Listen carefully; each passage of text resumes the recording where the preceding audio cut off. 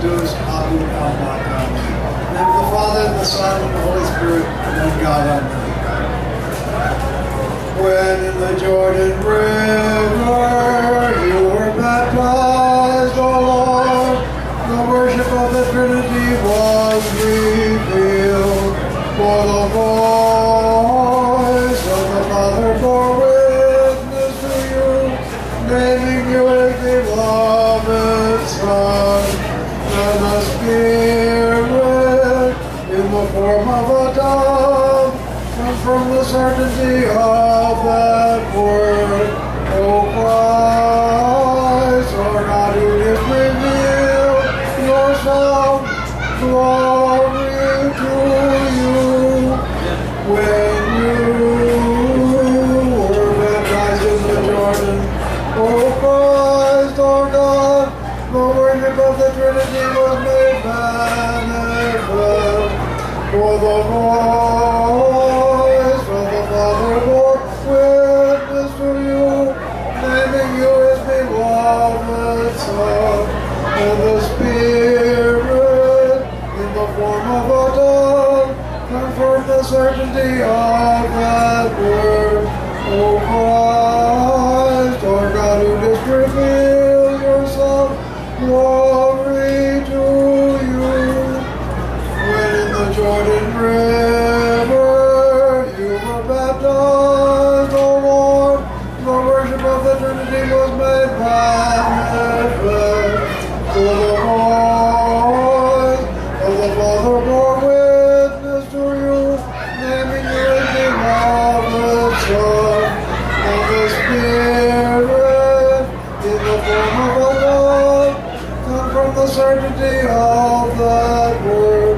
O Christ, our God, who did reveal yourself, glory to you. Glory to the Father, and to the Son, and to the Holy Spirit, now and ever, and to ages of ages. Amen. O Christ, our God, bless this congregation that is gathered in your name, that we may recognize your presence in our midst, and take you with us wherever we go, giving glory to you, the Son, and the whole Trinity, Father, Son, and Holy Spirit, now and ever, and to ages of ages. Amen. Thank you very much, Thomas. The quick introduction to what goes on is that, yeah, you can all sit down now. The quick introduction to what goes on is that there are specialties in the Ethiopian Orthodox Church. There are specialties in the Ethiopian Orthodox Church of people who study the scriptures, people who study melodies, people who study just the choreography. There are people who study just the Kadase. There are people who study just the New Testament in depth, just the Old Testament in depth. And usually this is done by what are called Deptaran. Now none of us here are Deptaran. So as Diakon Alemayehu said to us yesterday, we need your grace to work with us as we develop this. But to the best of our abilities, we're going to present to you the warab that was done this morning. If you have the piece of paper, it should be the first item on the agenda, if it's on your seat. The words are truly, verily. Everybody say truly, verily. That was very weak. Truly, verily. Truly, verily. So every time in the Bible Jesus is about to say something serious, he's, depending on your translation of the Bible, he says, verily, verily, I say unto you. Or truly, truly, I say unto you. So that's your key to pay attention to the words that are coming next. The next part of the words are mind-boggling is his baptism. There are a number of translations we could have used here. A lot of similar words are sublime, marvelous, wonderful, wondrous, just anything that's beyond our imagination. It's beyond our imagination that John the Baptist would be the one to baptize God. If anything, if you recall the event, John the Baptist wanted God, Jesus Christ of Nazareth, to baptize him. And yet, in his extreme humbleness, he permitted somebody else to baptize him. And so in honor of that, and in honor of today, Timqet, we're doing this warab. Diakon Alemayehu.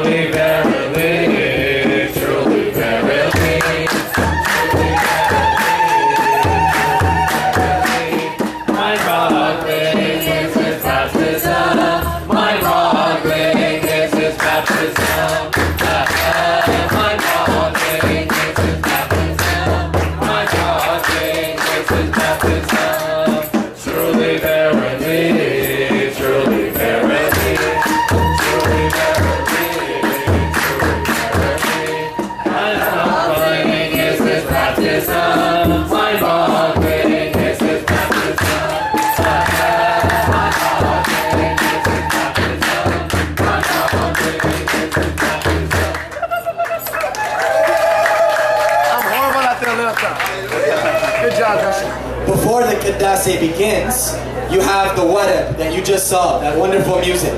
After the Wadab, you enter what's called Tzalota Kidan. Those of you who were here yesterday saw what Tzalota Kidan was like. It is the prayer of the covenant. This is part of Kedase, but it's different because there's no Qurban. There's no communion being served today. So you're getting a part of Kedase without the Qurban. So it makes it a non-Eucharistic or Qurban Yerei Lo Kedase. So y'all are going to get a little taste of it. Everybody stand on up. We have our priest, we have our deacon, and we have our audience. Everybody look at the paper in front of you. Get the paper again. The lyrics to Tzalota Kidan are here. You can take that with you and use it to pray every day. It's a great way to balance your day. And now you'll hear it in the tones of our church. Those of you who have never heard the tones of our church in English are in for a treat.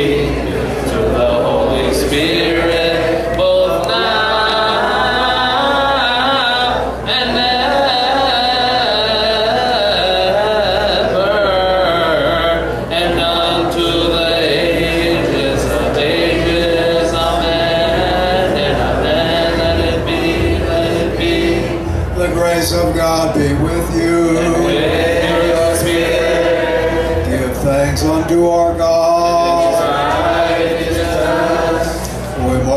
Father, Savior of our soul, the foundation of wisdom, keeper of our hearts.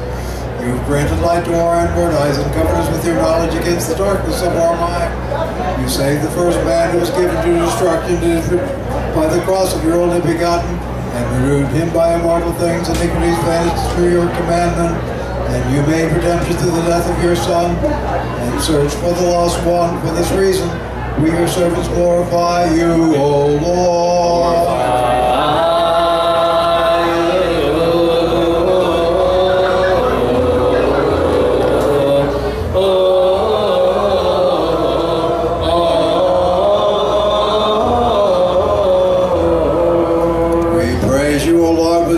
Song, you whom the archangels always glorify unceasingly and without rest, whom the Lord's praise, singing with the praise of glory and thanksgiving. O Lord, you have sent your counsel, word, wisdom, and visitation, who was not created, who was with you before the world began, without being created. That is the Word who was not created, who appeared in the flesh for the salvation of humankind, your beloved Son, our Lord Jesus, has set us free from the bondage of sin. For this reason we your servants praise you, O Lord.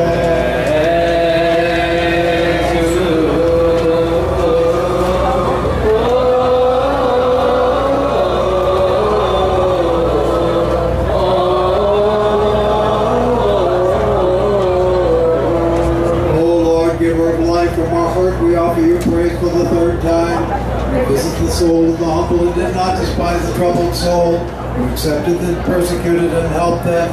You saved those in difficulty. You remembered the hungry and retaliated for those who are sinned against. You are the friend of the faithful, the speaker to the righteous, a dwelling place for the pure. You hear those who call upon you in righteousness, protects the widow, saves the orphan, grants right leadership to the church, which you have made a dwelling place for the glorious faith, the counsel of the Spirit, the gift of grace and power. Well, we praise you without rest. We know in our hearts your kingdom, which was declared unto us by you and your beloved Son, our Lord Jesus, through whom be glory and dominion to you, world without end. Amen. Our Father in heaven, hallowed be your name. Your kingdom come, your will be done, on earth as it is in heaven. Give us this day our daily bread, and forgive us our debts as we forgive our debtors. And lead us not into temptation, but deliver us from the evil one. For yours is the kingdom, the power, and the glory forever and ever. Amen.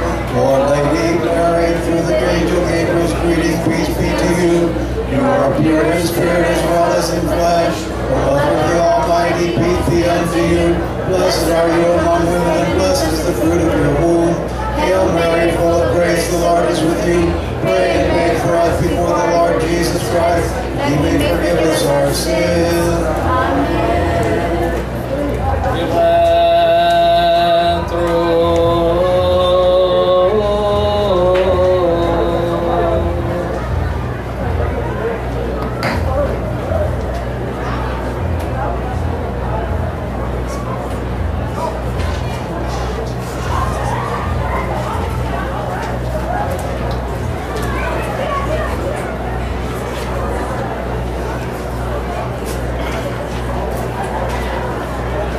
So during the Qaddasse, before the gospel is read, we always chant in the Psalms. So you'll see the Psalms that we're going to chant there. And if you've ever seen the movie Shrek, raise your hand. This may seem like a very obtuse question, but it'll make sense. If you've seen that movie, there's a part where Shrek says that ogres are like onions, in that they have layers. The Holy Scriptures have way more layers than ogres and way more layers than onions. And so when we read the Scriptures, we have to know that there are surface level meanings, and then there are meanings that are deeper. A lot of the times, there are Older Testament meanings, and then there's the key to the Older Testament, which is the New Testament, that gives you kind of new ideas.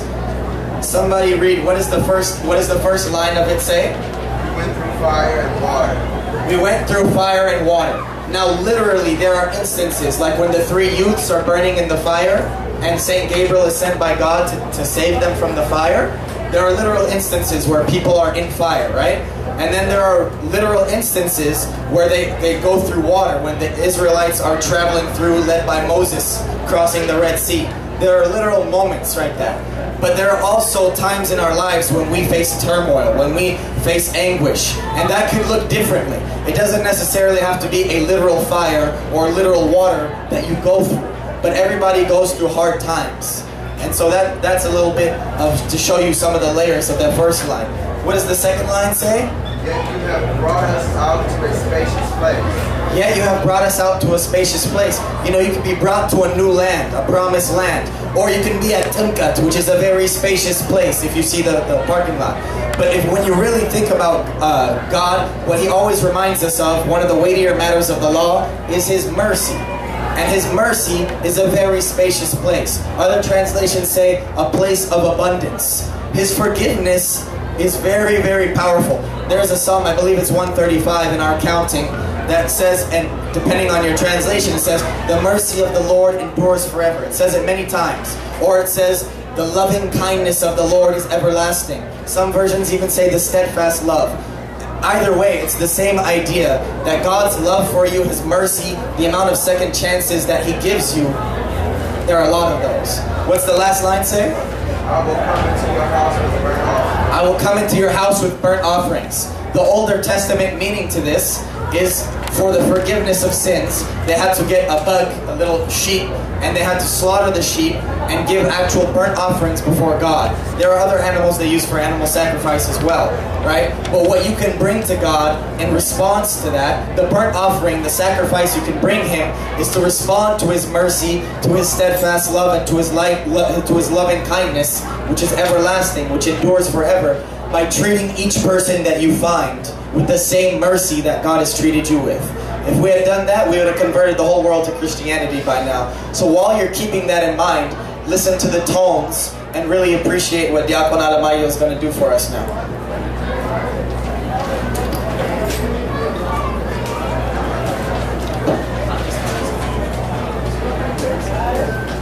We went through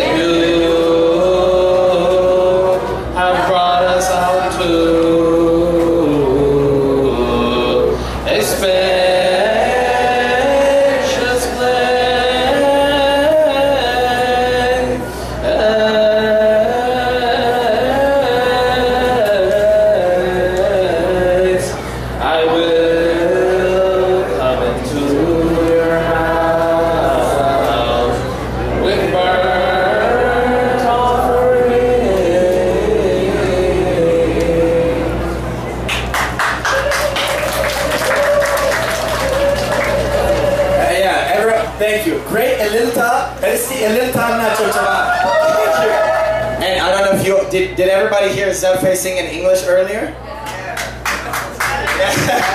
Thank you, Maza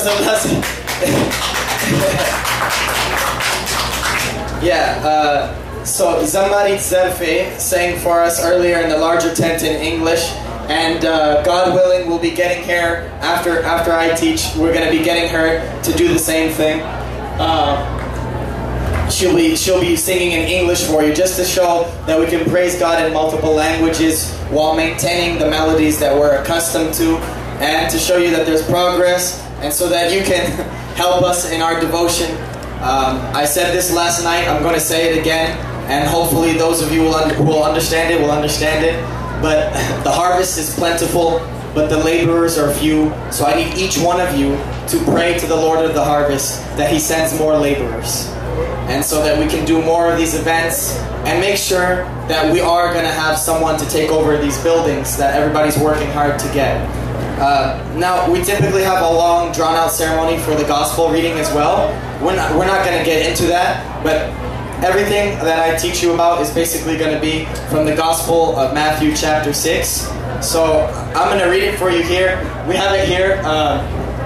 Yeah, you can hold the slideshow. I'm just going to read because it might be hard for you to click as I'm reading it, but I'll use the slideshow for when I'm going through the verses individually, so that we can look at it. So I'm going to the Gospel of Matthew chapter 6. There are many versions of the Bible. There's no perfect Orthodox one.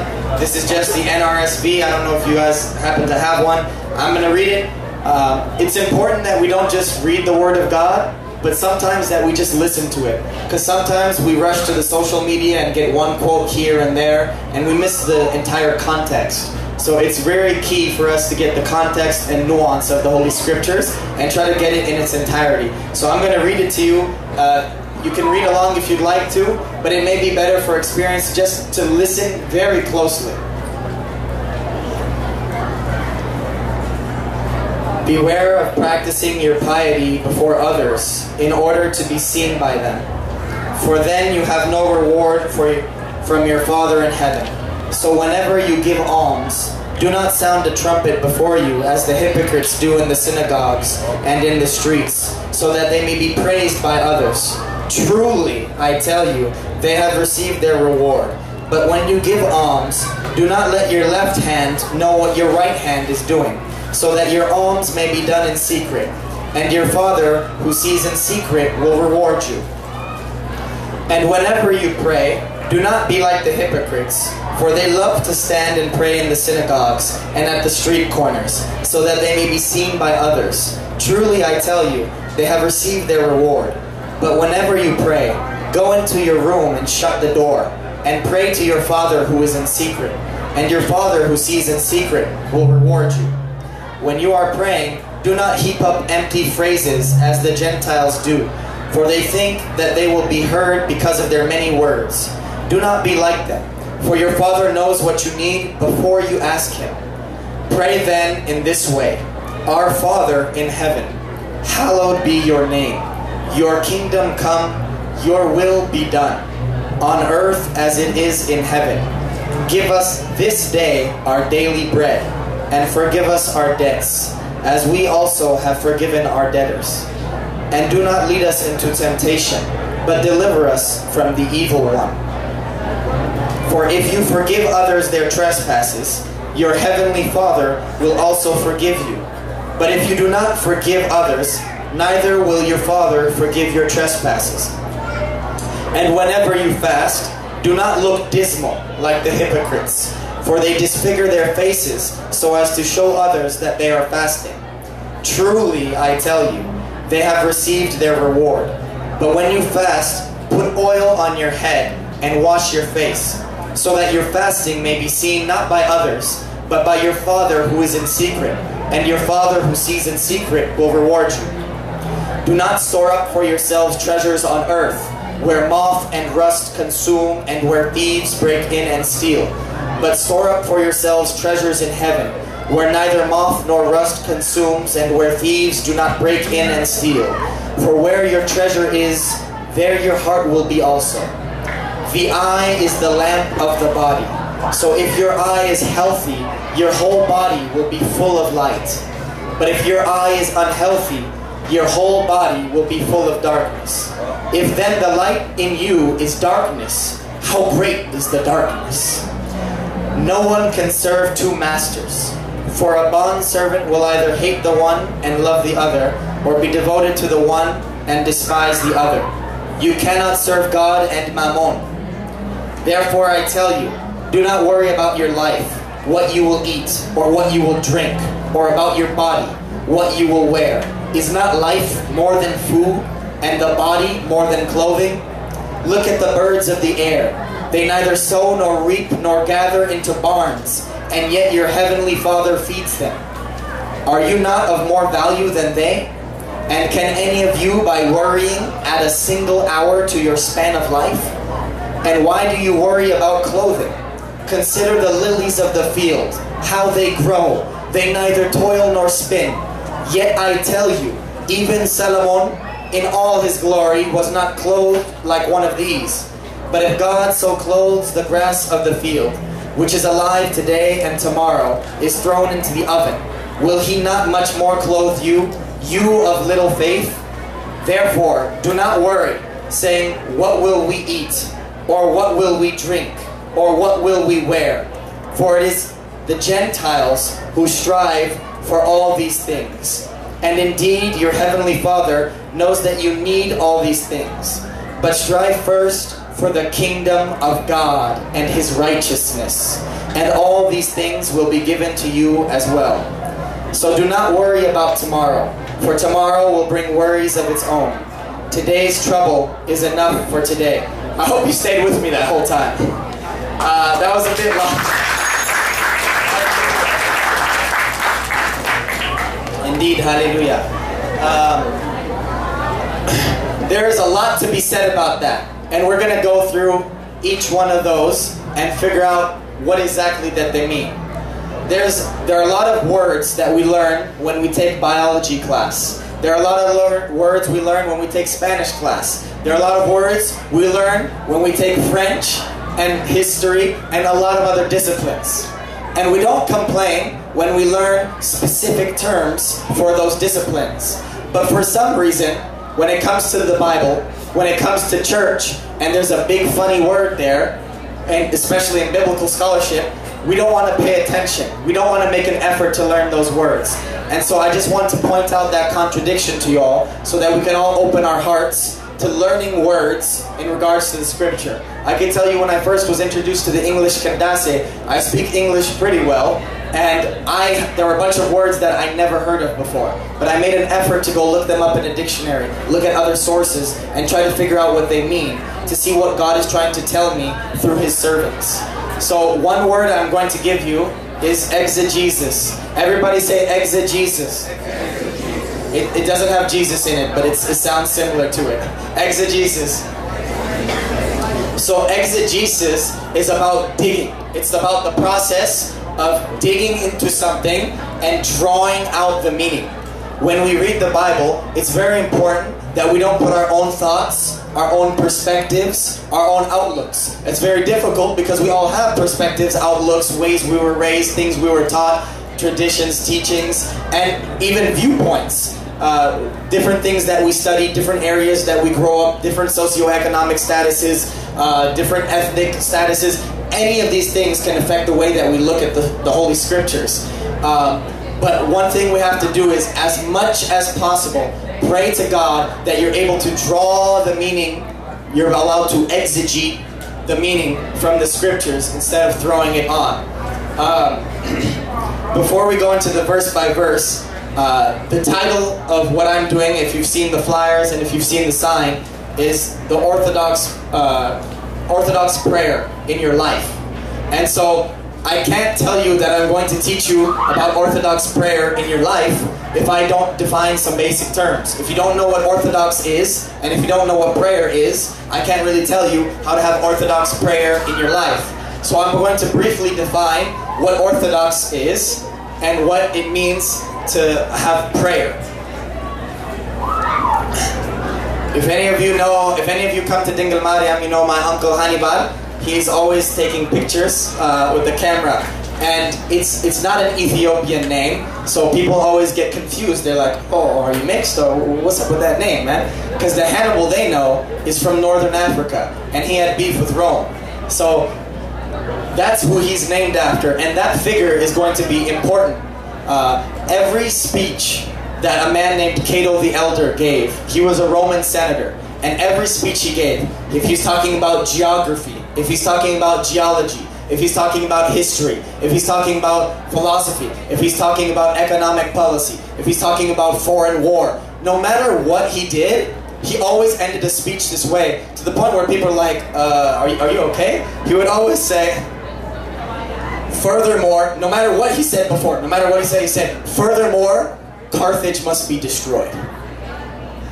And people would be like, okay man, I thought we were talking about history. Okay man, I thought we were talking about geology. Okay man, I thought we were talking about math or economic policy. What does that have to do with this? And he said, look, I don't care whatever else I talked about. The only important thing is that Carthage must be destroyed. Carthage is the home of Hannibal, by the way.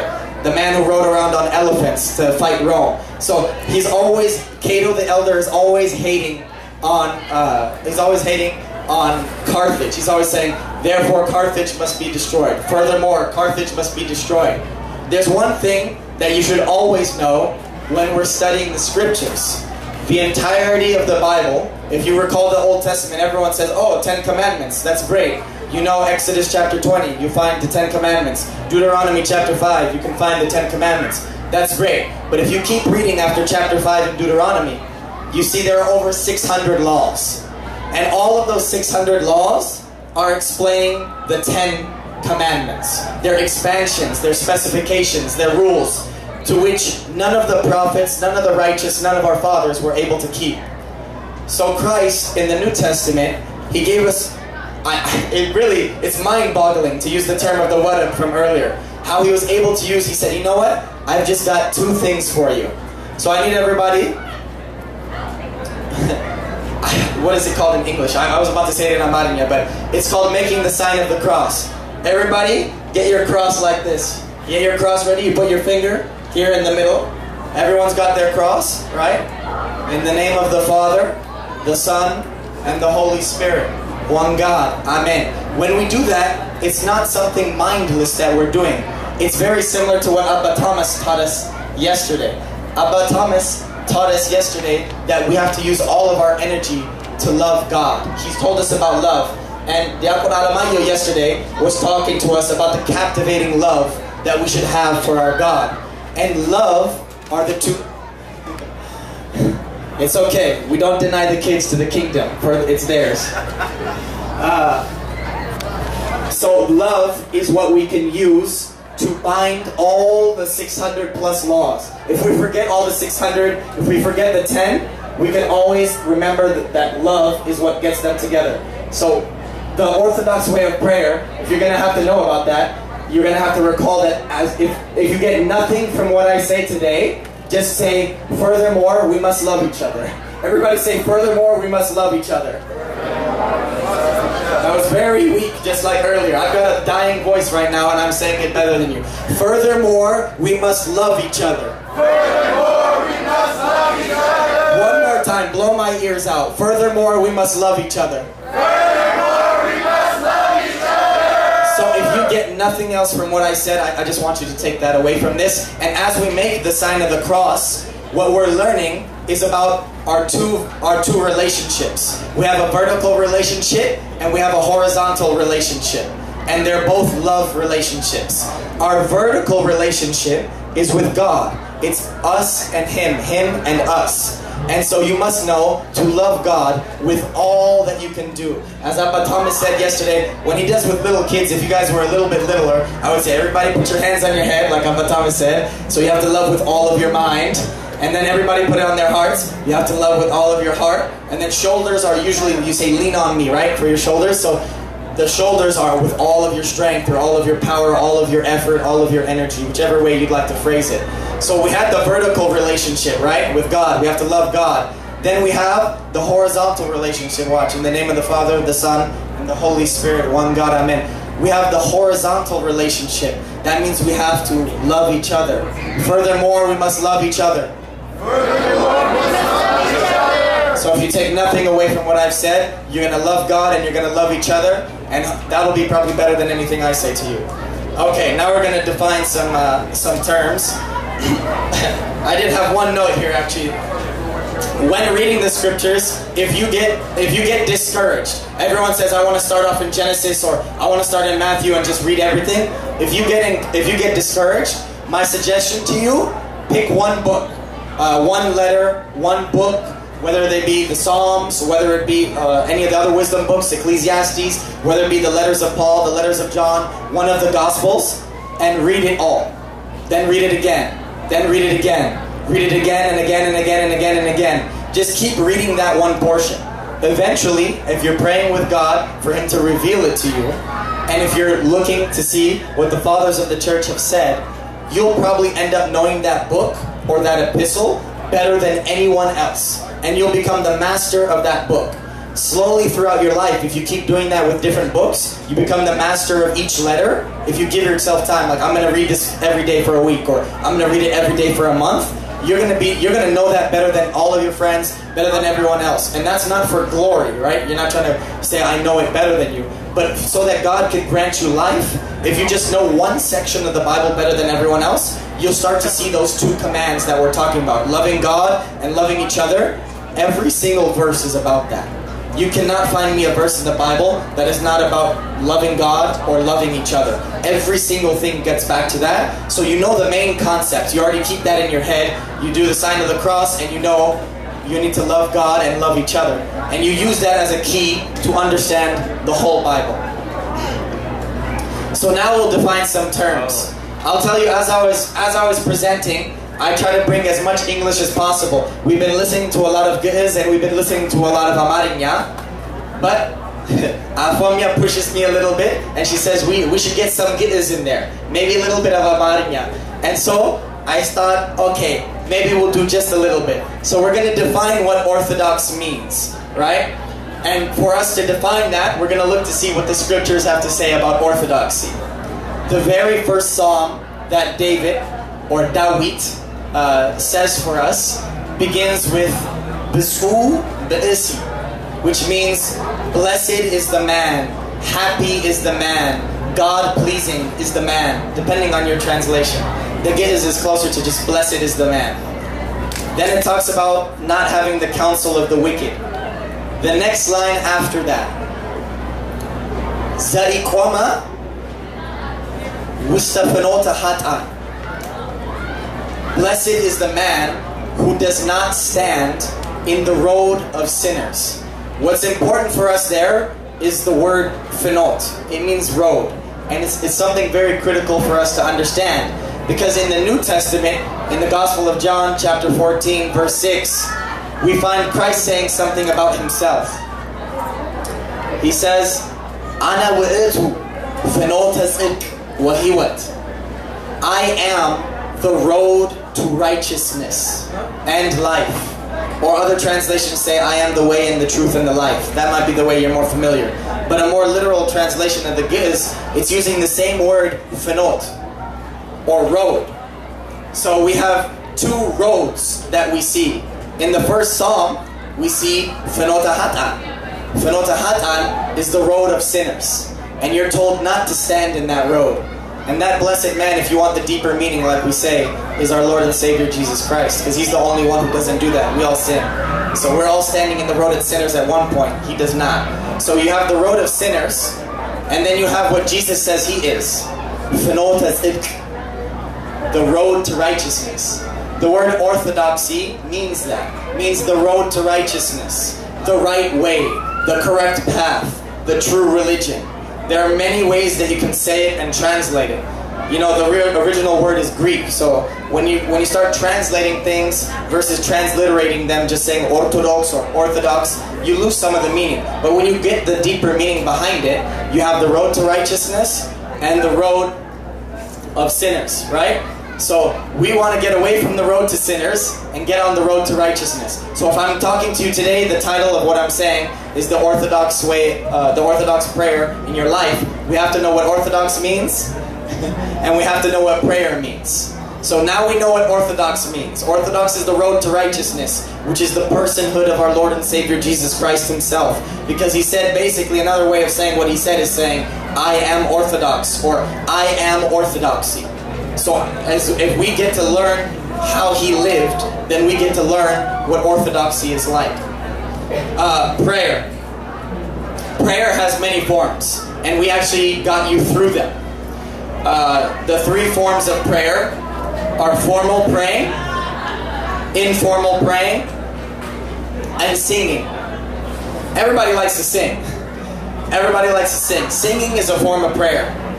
Whether it's a spiritual song or not, it's a form of prayer. It just depends who you're praying to. But when we sing, it's our form of worship. It's our form of praise. And when we do that, it's a style of praying that we did earlier, the wada, that you all liked. Truly, verily, mind-boggling is his baptism. That we sung, that's a form of prayer. Even though it's a song, it's a form of prayer. Then you have the informal prayer. I'll tell you a little bit about my great-grandmother lived to 120, so she had a lot of stories about her.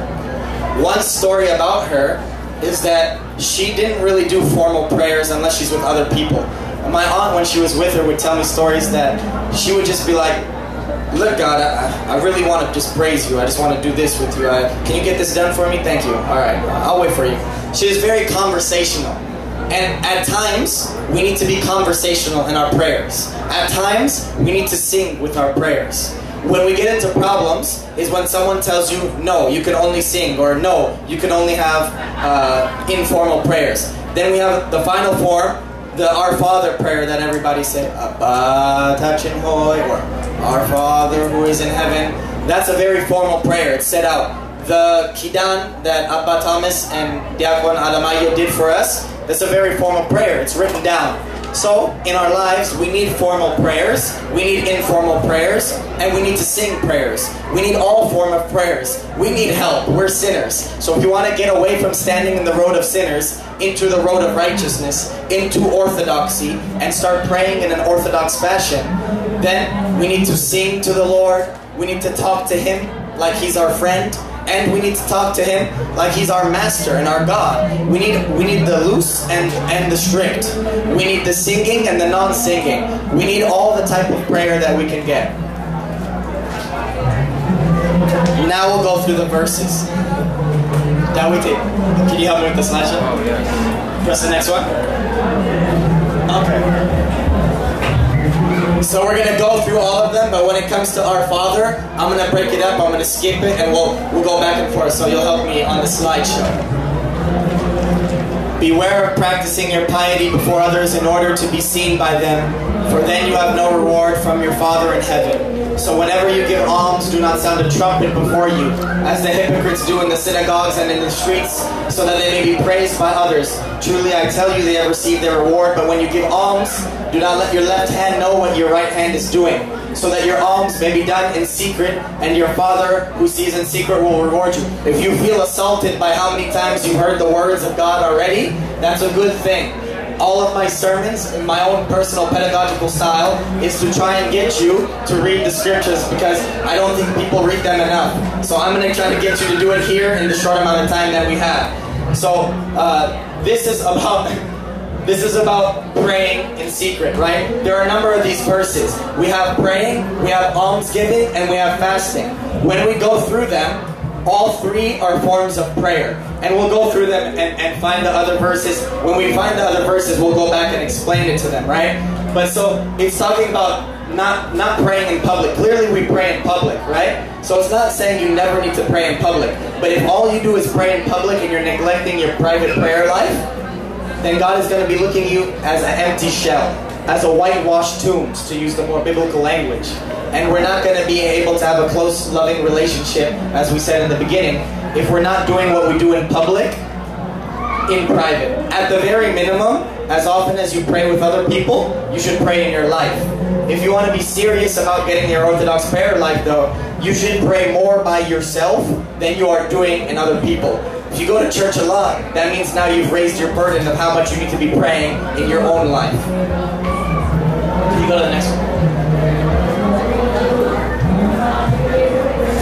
And whenever you pray, do not be like the hypocrites, for they love to stand and pray in the synagogues and at the street corners, so that they may be seen by others. Truly I tell you, they have received their reward. But whenever you pray, go into your room and shut the door and pray to your Father who is in secret, and your Father who sees in secret will reward you. When you are praying, do not heap up. So the top part is what we were just talking about as well, further explained. When you are praying, do not heap up empty phrases, as the Gentiles do, for they think that they will be heard because of their many words. Do not be like them, for your Father knows what you need before you ask it. When we say Abba Tachinhoy, as often as we do, one of the things that I fear is that we're losing the value of the prayer. Because to me, I think it's one of the most beautiful prayers that we have, if not the most beautiful prayer. And so what I really encourage you to do is, at least in your private life, slow it down. I saw Abba Marcos pop in his head here earlier. If you see him, he's wearing all yellow. What I love about him, when he reads the Word of God, when he does Keddase, when he prays, he does it so slowly that you have to meditate on each and every syllable and word. So you end up thinking about what you're saying. So we don't want it to be, we don't want the prayers that we're saying to be mumbles, right? We want to mean every single word that we say. So just pay attention to every word that you say when you are praying. Next one. Next one.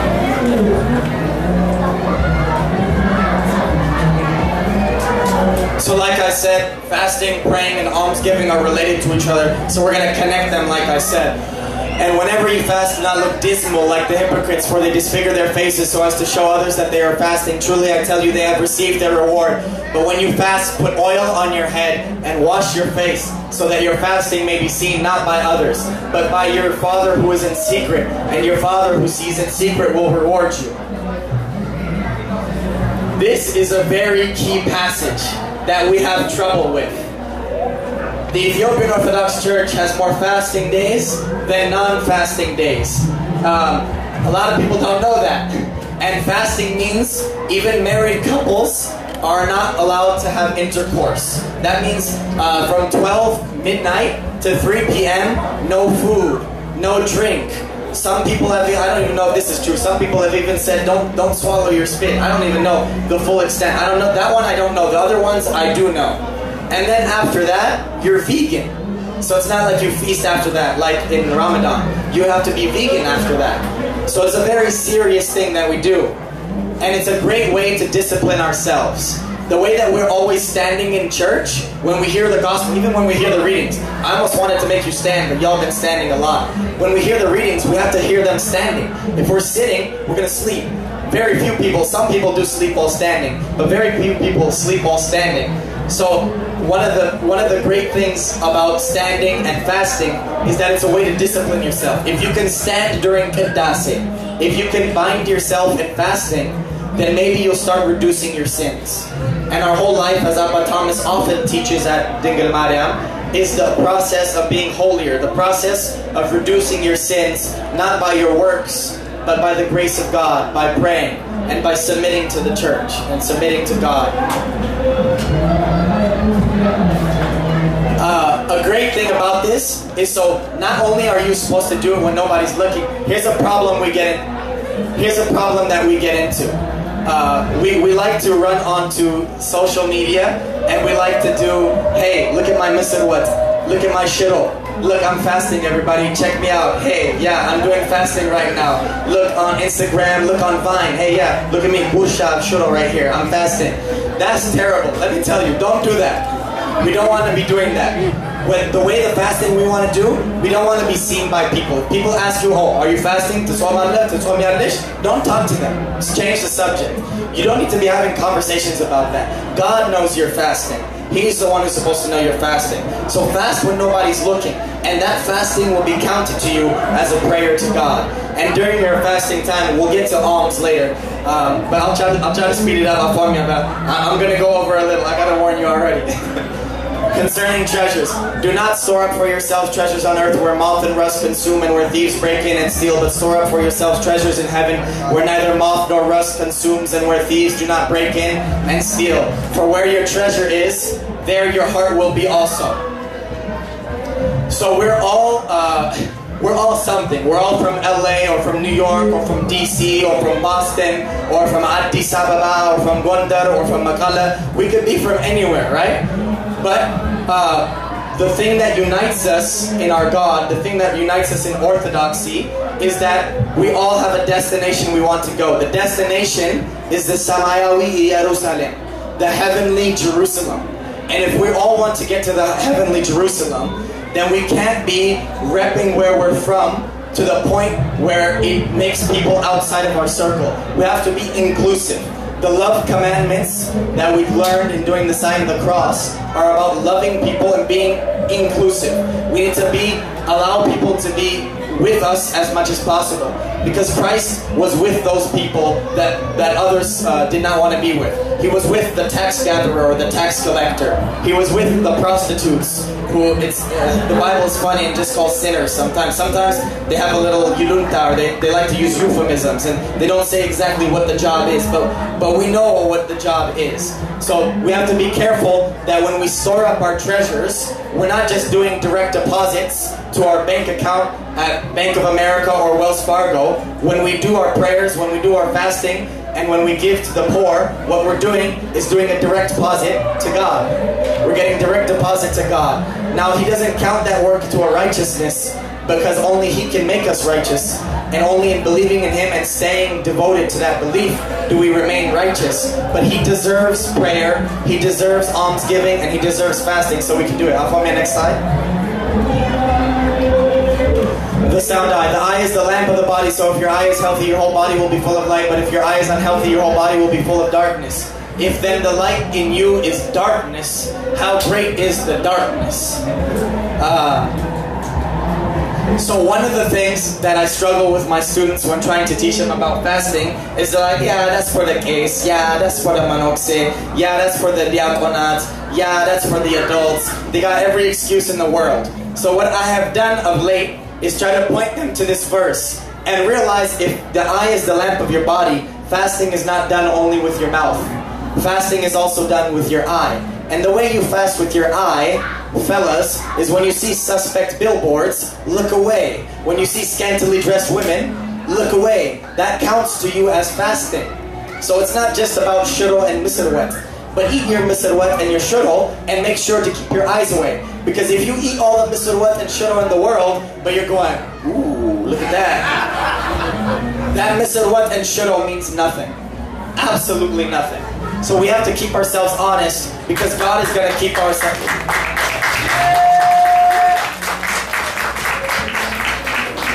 God is going to keep ourselves, is going to keep us honest on Judgment Day. To take that a little further, fasting is not just about the negation, right, as Abba Thomas was teaching us, but it's about an affirmation as well. So the negation of food and the negation of bad thing is good.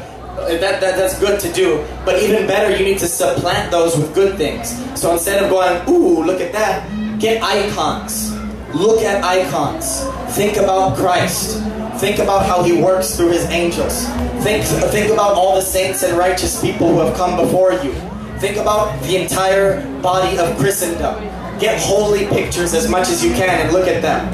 In this way, music as well. You can fast music. You can say, okay, I suck at the food part. Well, at least let me fast music. Let me at least only listen to Mazmur during this fast. If it's the Nineveh fast or the one about Jonah, it's only 3 days. Can you go 3 days? Some people can't go 3 days without an earphone here, bumping the latest Drake or the latest T Swift, whatever it is that y'all are listening to. But we have to listen to only Mazmur during that time. You know, it's funny, Kendrick Lamar actually says some prayers in his songs, but nobody quotes that. They quote the other stuff. So as long as you're not quoting the prayers of Kendrick Lamar, the next fast, try fasting music, try fasting visuals, as well as keeping the food as well. I skipped the two masters part, but we'll get to that at another time. I think a lot of you know about not serving two masters. Alright, I'm gonna go really fast. I'll only go over like 7 minutes. Therefore I tell you, do not worry about your life, what you will eat. I did debate, so I can read quickly. What you will eat or what you will drink, or about your body, what you will wear. Is not life more than food, and the body more than clothing? Look at the birds of the air, they neither sow nor reap nor gather into barns, and yet your heavenly Father feeds them. Are you not of more value than they? And can any of you, by worrying, add a single hour to your span of life? And why do you worry about clothing? Consider the lilies of the field, how they grow, they neither toil nor spin. Yet I tell you, even Solomon in all his glory was not clothed like one of these. But if God so clothes the grass of the field, which is alive today and tomorrow is thrown into the oven, will he not much more clothe you, you of little faith? Therefore do not worry, saying, what will we eat, or what will we drink, or what will we wear? For it is the Gentiles who strive for all these things, and indeed your heavenly Father knows that you need all these things. But strive first for the kingdom of God and his righteousness, and all these things will be given to you as well. So do not worry about tomorrow, for tomorrow will bring worries of its own. Today's trouble is enough for today. If we want to make this process quicker, Alemayehu has to stay with us. If somebody can get Zerfé, I don't know if she's going to be singing, she's not going to do it? Okay, so I'll do the Christmas one again. Then which one?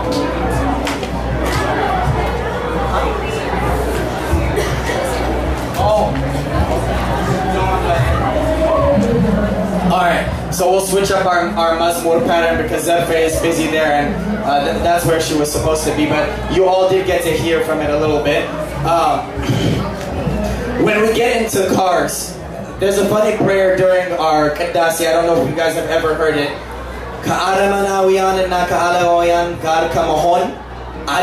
And everybody says Amen. I don't know if they believe what they're saying when they say Amen, but one of the important thoughts of there is, if Christians don't look, we're not going to measure your behavior all the time, but if Christian behavior is no different than the behavior of all of your non-Christian friends, then we're probably going to be judged for it on Judgment Day. So one of the things that we need to be ready to do is not worry about food, not worry about drinks. The obvious practical way I can tell you this is whenever everybody's going around, I've seen people argue for like 30 minutes, sometimes an hour, about what restaurant you're going to go to. Or if you're at the mall, what shop you're going to go to.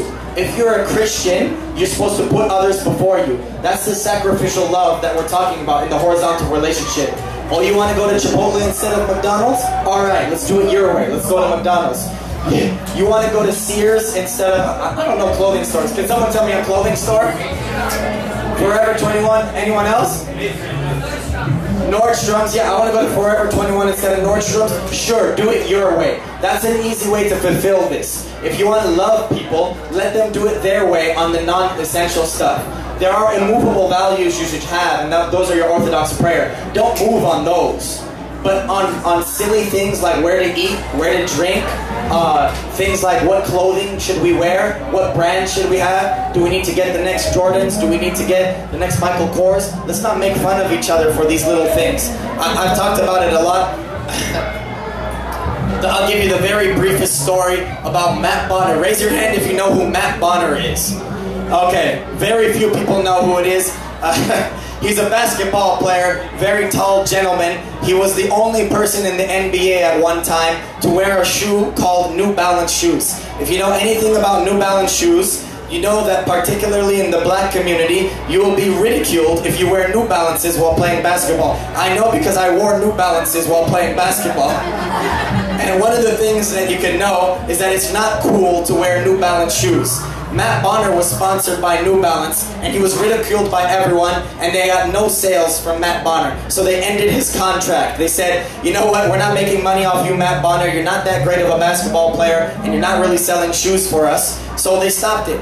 But he did a great thing. Matt Bonner obeyed the gospel. And how did he do that? He had like 5 extra pairs of New Balance. He said, I don't care if you sponsor me. I'm still wearing New Balance. I don't care what clothing I wear. I'm like the birds. I'm like the grass. So Matt Bonner obeyed the gospel. And we need to all be more like Matt Bonner and not care about what our clothing brand is, what restaurant we're going to, or anything like that.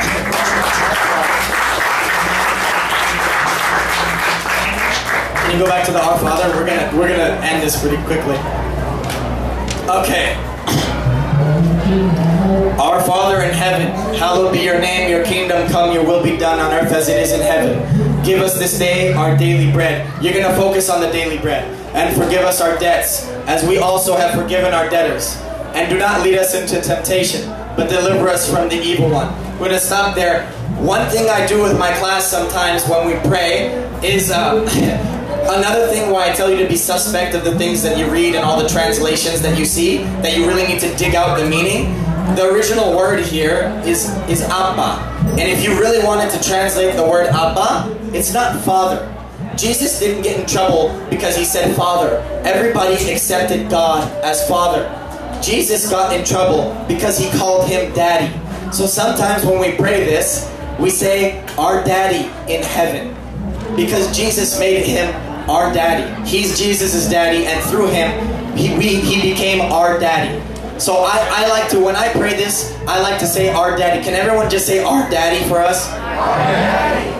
In English, it makes much more sense when we say our daddy. We get a better picture of what it is, how radical the message of the gospel is.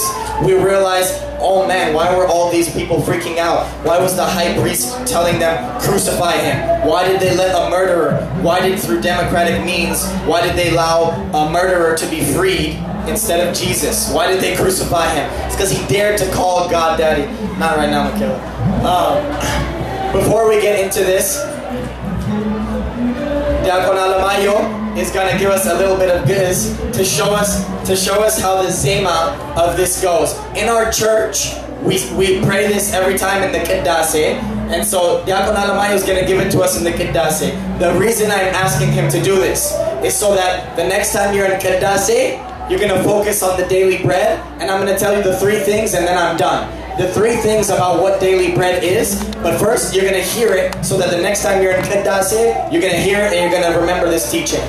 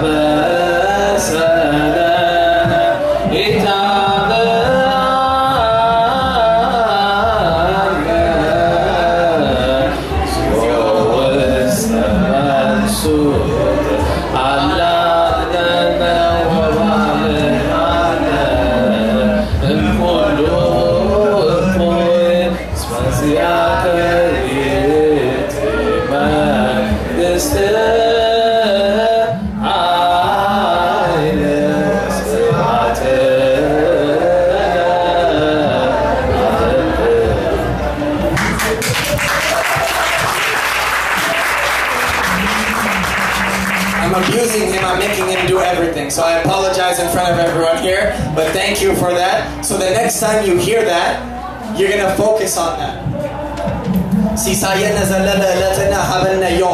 It's this part right here.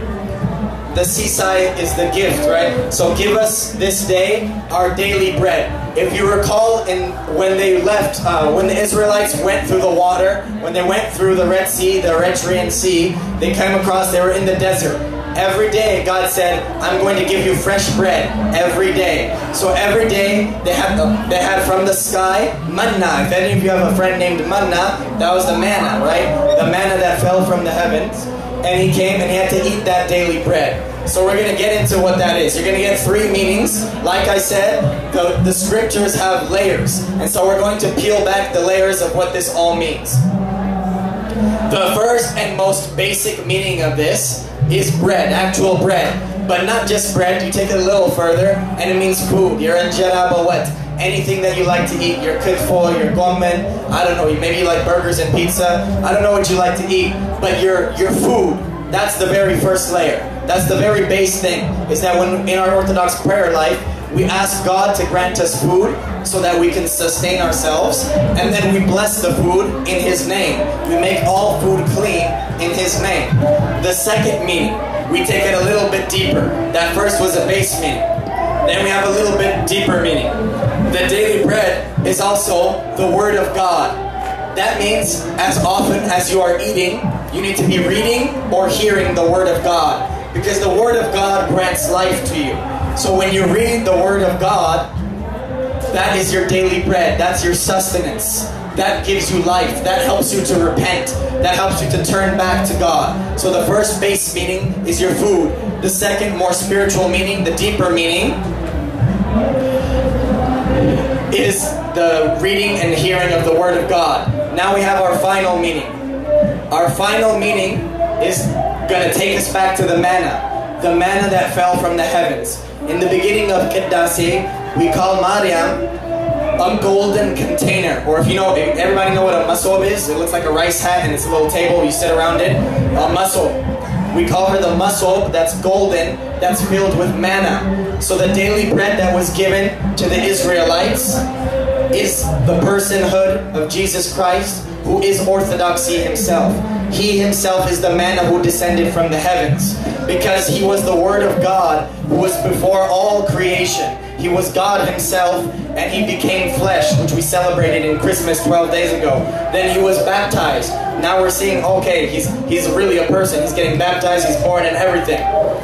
In all the old religions of the world, you have sacrifice, where you have virgins thrown into volcanoes, or lambs, you have lambs given to God. You're offering the burnt offerings we're talking about in the misbah that Alemayehu chanted for us. Christianity is radically different, to the point where the early Christians were called cannibals, because they say, oh, what are you doing in that tent over there? Oh, we're eating God. What? Communion.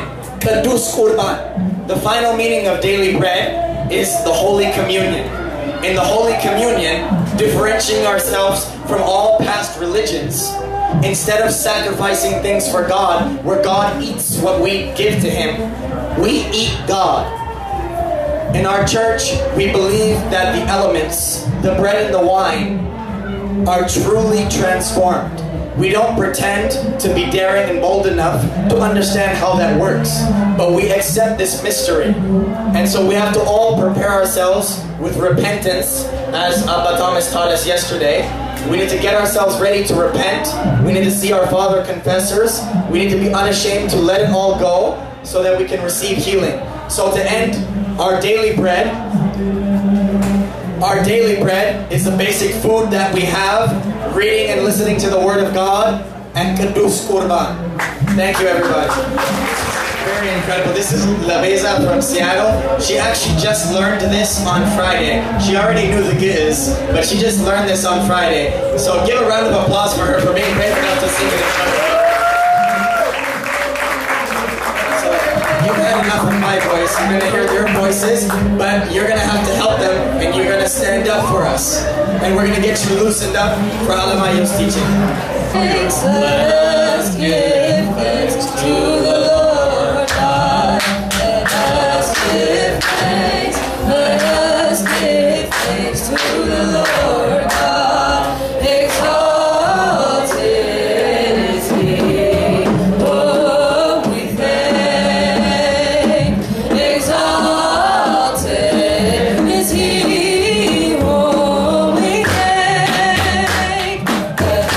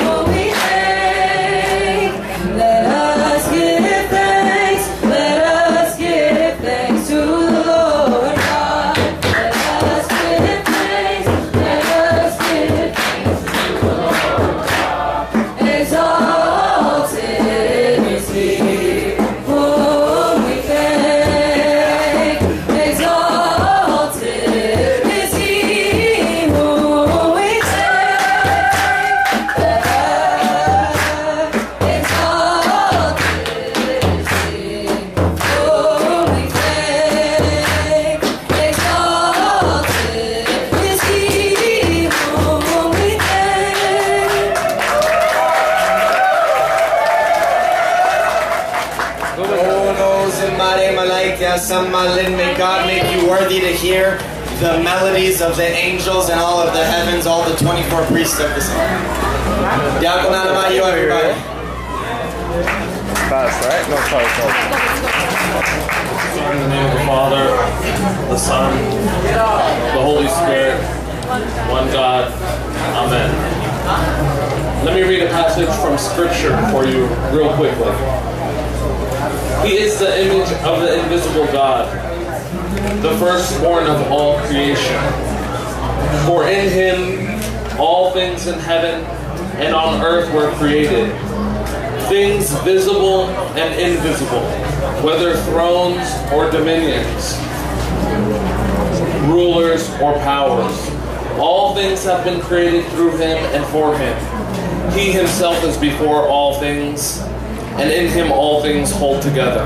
He is the head of the body, the church. He is the beginning, the firstborn from the dead, so that he might come to have first place in everything. For in him all the fullness of God was pleased to dwell, and through him God was pleased to reconcile to himself all things, whether on earth or in heaven, by making peace through the blood of his cross.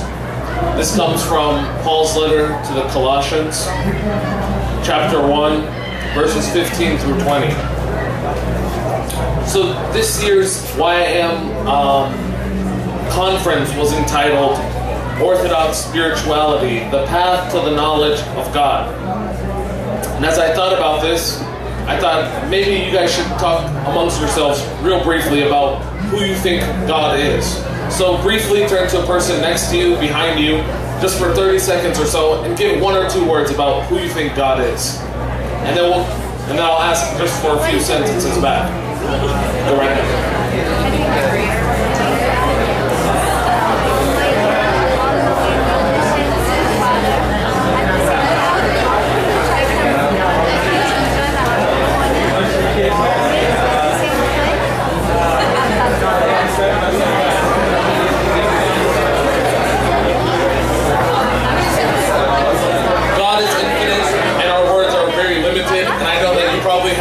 To say, but for the sake of time, we'll just keep it there. Can 2 people just tell me what they had? Just raise your hand real quick, right there. What I think God identifies like a parent. He does stuff that we need, that kind of time, like we fall, he'll lump us up, but not everything else. Okay, so God is like a parent. Just 1 or 2 words, like just an analogy, like a word. Creator of the universe. Beginning. What? Beginning. 1 or 2 words, just like. Okay.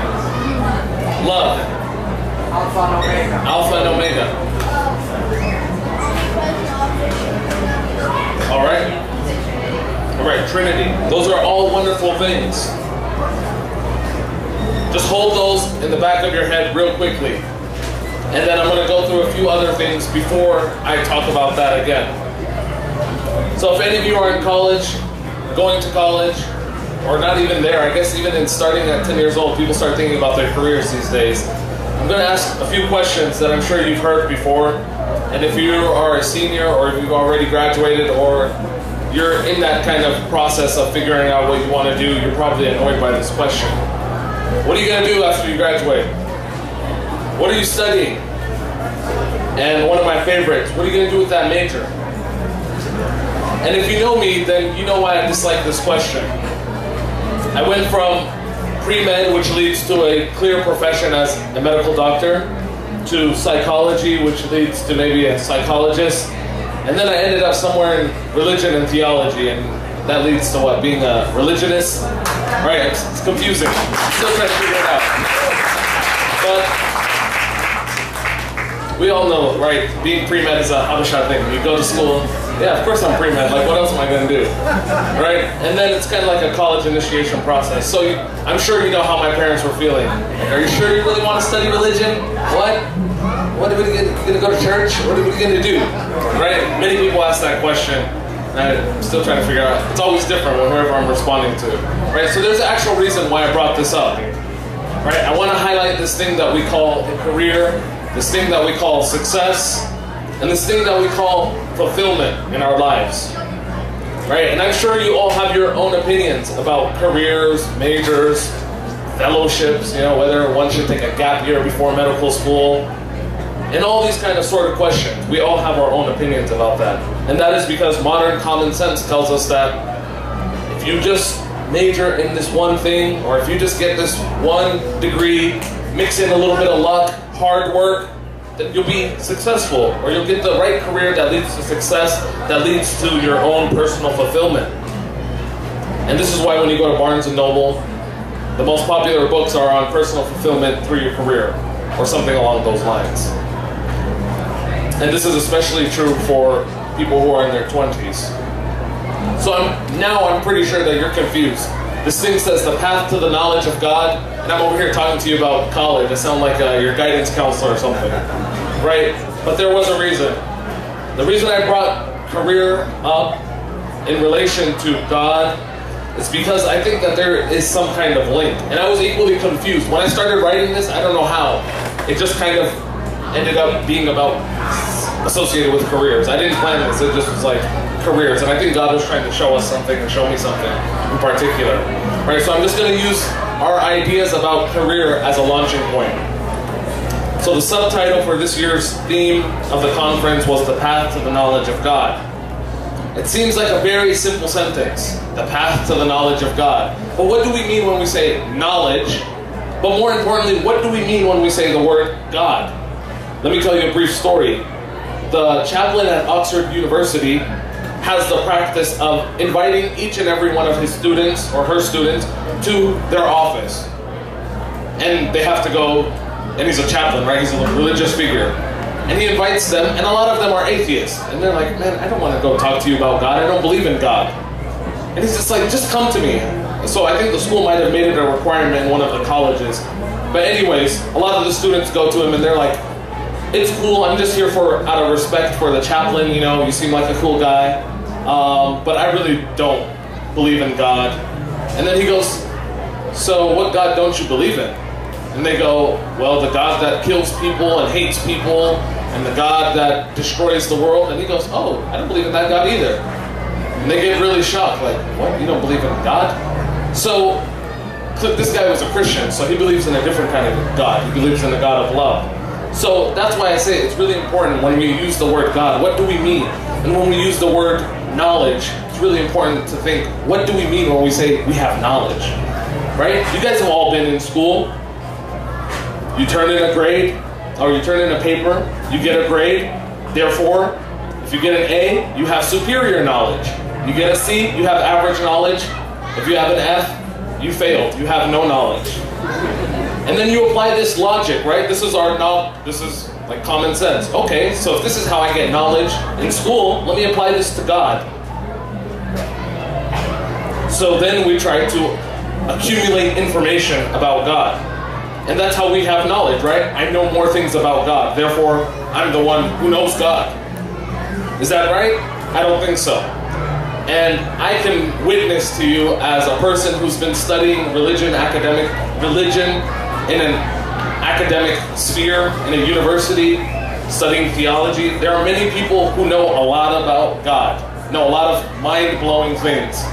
Be like, whoa, that's so amazing. But not a lot of people actually know God in the university setting. They know about God. They have mind-blowing facts and information about the Bible. And that's why you have, many atheists who study theology and religion. So to accumulate knowledge and facts and information for the Christian does not actually mean knowledge of God. Knowledge of God does not accumulate. It's not something that you can have more or less of, like property. Like you have one house, I have no house, so you have more. Not like that. Because if you start thinking like that, then you get into the problem of how do I measure someone who has more knowledge of God than I do? Right? Then you put those people who are maybe illiterate or who do not have formal education to the side, just like we do in regular society. And you dismiss them. But knowledge of God is not that kind of knowledge that accumulates. or that you can have more or less of. Knowledge of God is about sustaining communion. Or to put it another way, knowledge of God is simply about being in a relationship with God. It's not about accumulating facts and knowledge and information. And the way that we get this knowledge of God, the way that we enter into this relationship with God, is through prayer. Relationships are established on the principle of there are two people, individuals, and they communicate. But in this case, God and humanity. We enter into this conversation with God through prayer. And this prayer becomes a form of worship. And the word worship means to surrender, to serve, to hold in awe, to prostrate before it. And it is through worship that we claim that we know God, especially for the Orthodox Christians. To know God is to worship God. And as one theologian said, you guys with me? You guys all with me? To know God is to enter into relationship with God. And the way that we enter into relationship with God is through prayer. And prayer is worship. One theologian put this very beautifully. The one who prays is a theologian. And a theologian is the one who prays. I'm sure you're probably like, what's a theologian and all that? But pretty much in the modern sense, a theologian is someone who just has a PhD in theology. Right? But it doesn't really mean anything. Like I told you, I've witnessed to it. Many people know stuff about God, but they do not know God. But this theologian says, it's actually the one who prays, like that mother who sits in the corner, the one who simply prays, have mercy on me, have mercy on me. She has no PhD, she doesn't have a bachelor's, but she knows God. But before I move further on how we can actually figure out who this God is, but before I move on about how we actually enter into this relationship, I think it's important that we figure out who this God is. Right? Just like I cannot be friends with you unless I come to really know you, you cannot come to be in a relationship with God unless you actually come to terms with who God is. Do you understand me? If I said that I had a friend and all I knew about that friend was where he went to school and how many siblings he had and some other sparse kind of random facts, that person isn't really my friend, they're just an acquaintance. Right? So just imagine just how much more we must come to terms with who God is if we claim Him as Father, as Redeemer, as Savior. Right? We don't want to be in a fake relationship with God where we know, well, you know, Jesus died on the cross, this and that, and you know all these facts. We want to be in deep relationship. Right? So just to make sure we're all on the same page so far, I've said that to know God is not about gathering stuff, but about being in a relationship. And we establish this relationship through prayer. But before we even do that, I think we need to figure out what God is not. It's easy to say what God is. It's hard to say what God is, but it's easy to say what God is not. And I think the way that we figure out what God is not, or what our modern gods are, is simply by looking around. The things that you surrender your lives to, the things that you surrender your time to, the things that you surrender your whole being, and your lives are dedicated to it. That is essentially what your God is. And many of us have built up false gods. And I chose for today the false god of careerism. Careerism is our false god. But I could have easily chosen money, power, wealth, idolization of celebrities. It's very easy to choose those things. But I just thought careerism because, I don't know, it seems very relevant today. As human beings, we have a natural inclination, a natural impulse that leads us to seek religion or some kind of thing beyond ourselves. One theologian calls this the religious impulse. This impulse leads us to seek things that are beyond ourselves, that drive our lives. And since we have this impulse, we're always on a mission to find something to worship as a god. Though there are many gods that we worship for today, I chose careerism, like I've said. But if you think about what a career is, it's a fairly new phenomenon.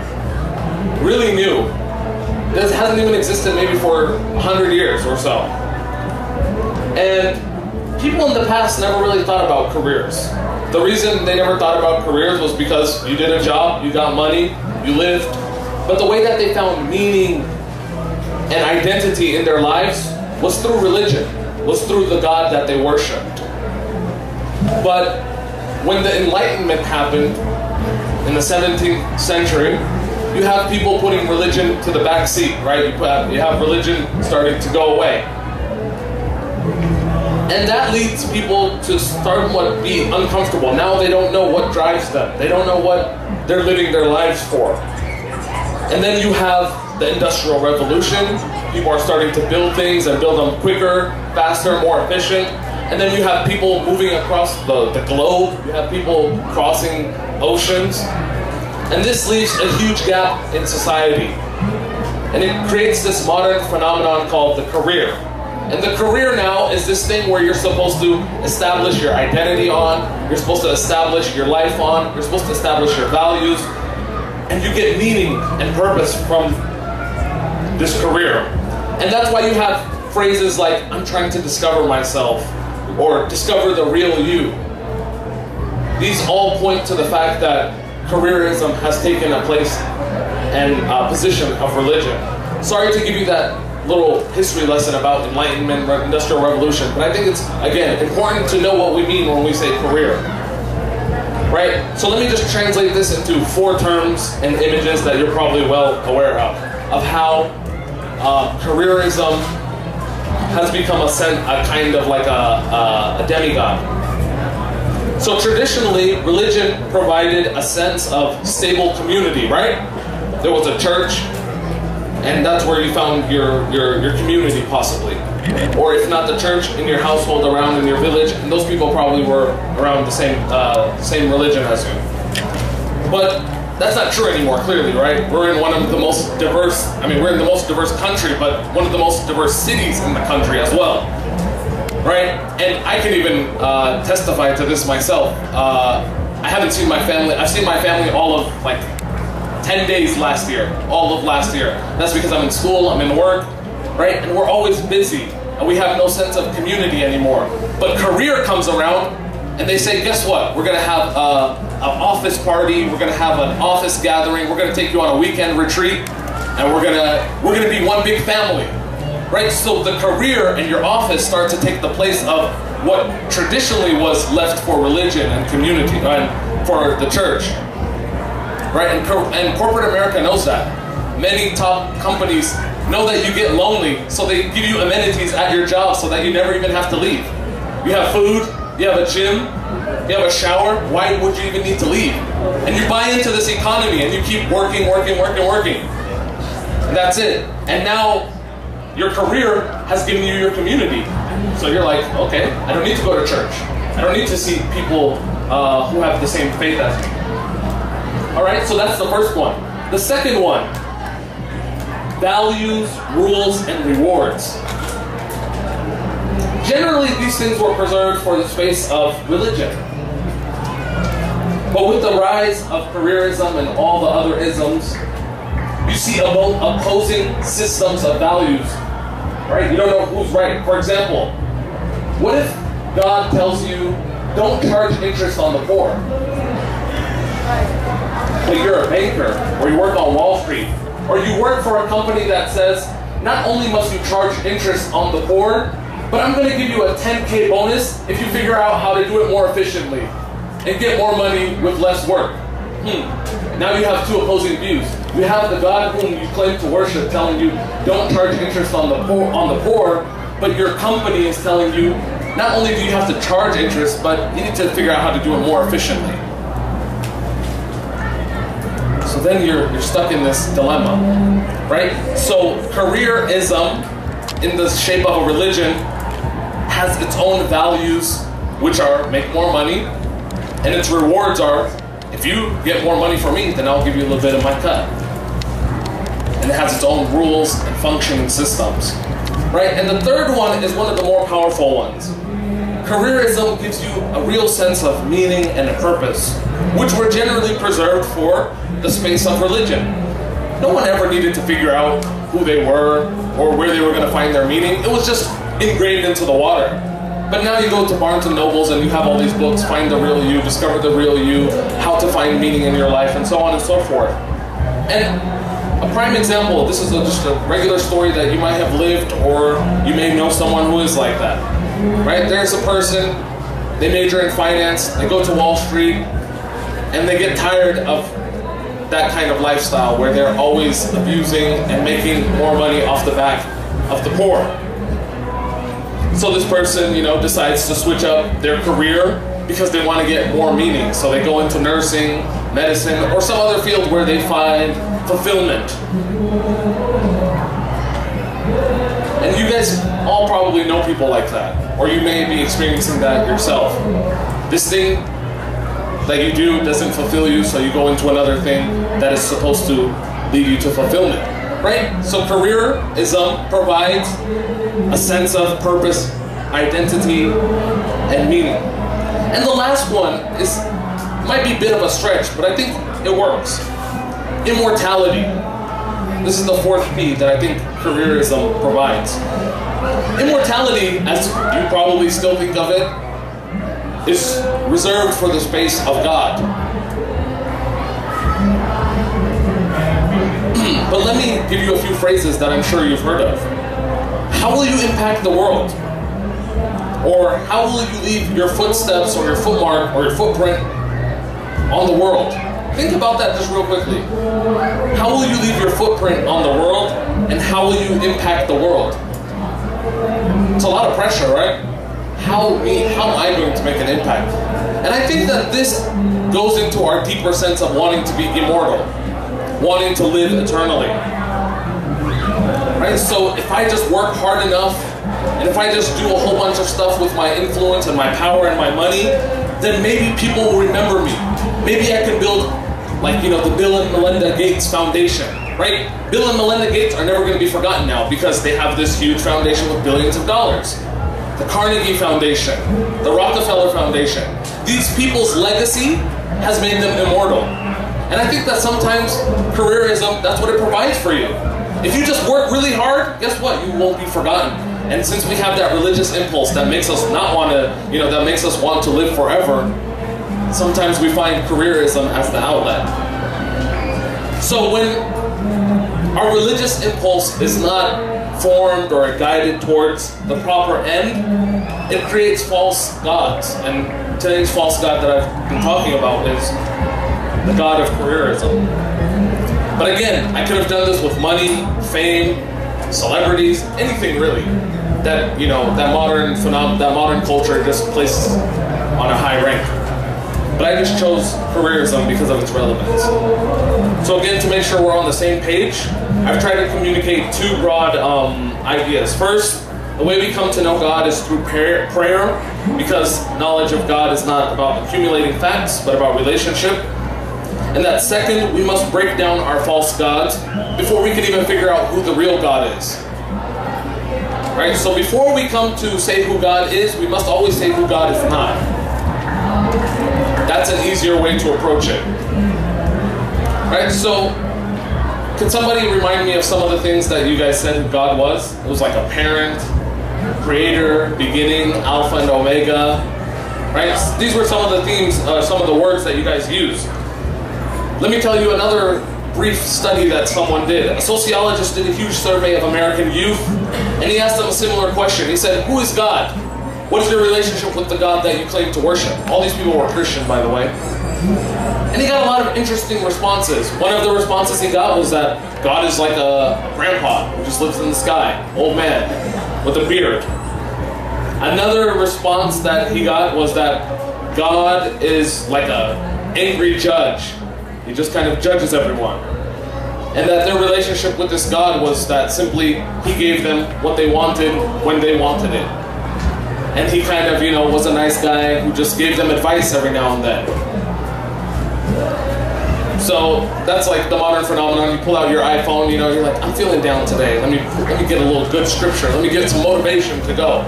right? And you check out your passage, and then you feel good about it, and then you continue on, right? So at the end of his study, he came up with this thing called moral therapeutic deism. It pretty much means a lot of American Christian youth believe in a God who's just a feel-good therapist. He's not even like a therapist who challenges you. He's just a therapist who you just, go to if you want to feel good about yourself, if you want to be validated on, your own decisions. And that's what many of the God that a lot of American youth, and maybe including some of us, believe in. Right? So that we don't become like these youth who this sociologist wrote about, let's try to return to Scripture and see who this God is. Right? And it's just the scriptural passage that I read for you earlier. He's the image of the invisible God, the firstborn of all creation. In him all things in heaven and on earth were created. Things visible, invisible, whether thrones, dominions, rulers, powers, all things were created through him and for him. He himself is before all things, and in him all things hold together. He is the head of the body, the church. He is the beginning, the firstborn from the dead, so that he might come to have first place in everything. For in him the fullness of God was pleased to dwell, and through him God was pleased to reconcile to himself all things, whether on earth or in heaven, by making peace through the blood of his cross. So this is who God is. God is the creator, the redeemer, and also the sustainer. Or to put it in other words, God is the one who created the world in the beginning. God is the one who saved the world in time through his Son, the Lord Jesus. And God is also the one who continues to put up with our madness every day. The God of Genesis is equally the God of the cross, who's also equally the God of the manger, who's also equally the God of Pentecost. Right? The God of Genesis is the God of the manger, who is also the God of Pentecost. Right? In the manger, you guys all know what the manger is, right? Where Jesus was born as an infant. We see exactly who God is. He descends into the place of humanity, into the place of the lowly. He meets us exactly where you and I are, in the flesh. But he didn't come as a king. He came into the world as a poor human being. Pause and think about that. He didn't come into the world as a king, or rather he came in born in a manger where there was not even space for him to be born, at least, in a more appropriate place in the inns. He became human, leaving the unending worship of heaven to become mortal. The untouchable became touchable. The invisible one became visible. The infinite one became finite and confined into the body that you and I also have. Imagine Donald Trump, billionaire, leaving his thrones, his penthouses, simply for the sake of love. Might, give one of those buildings away for a tax break, but I don't know about if it's going to be for love. Right?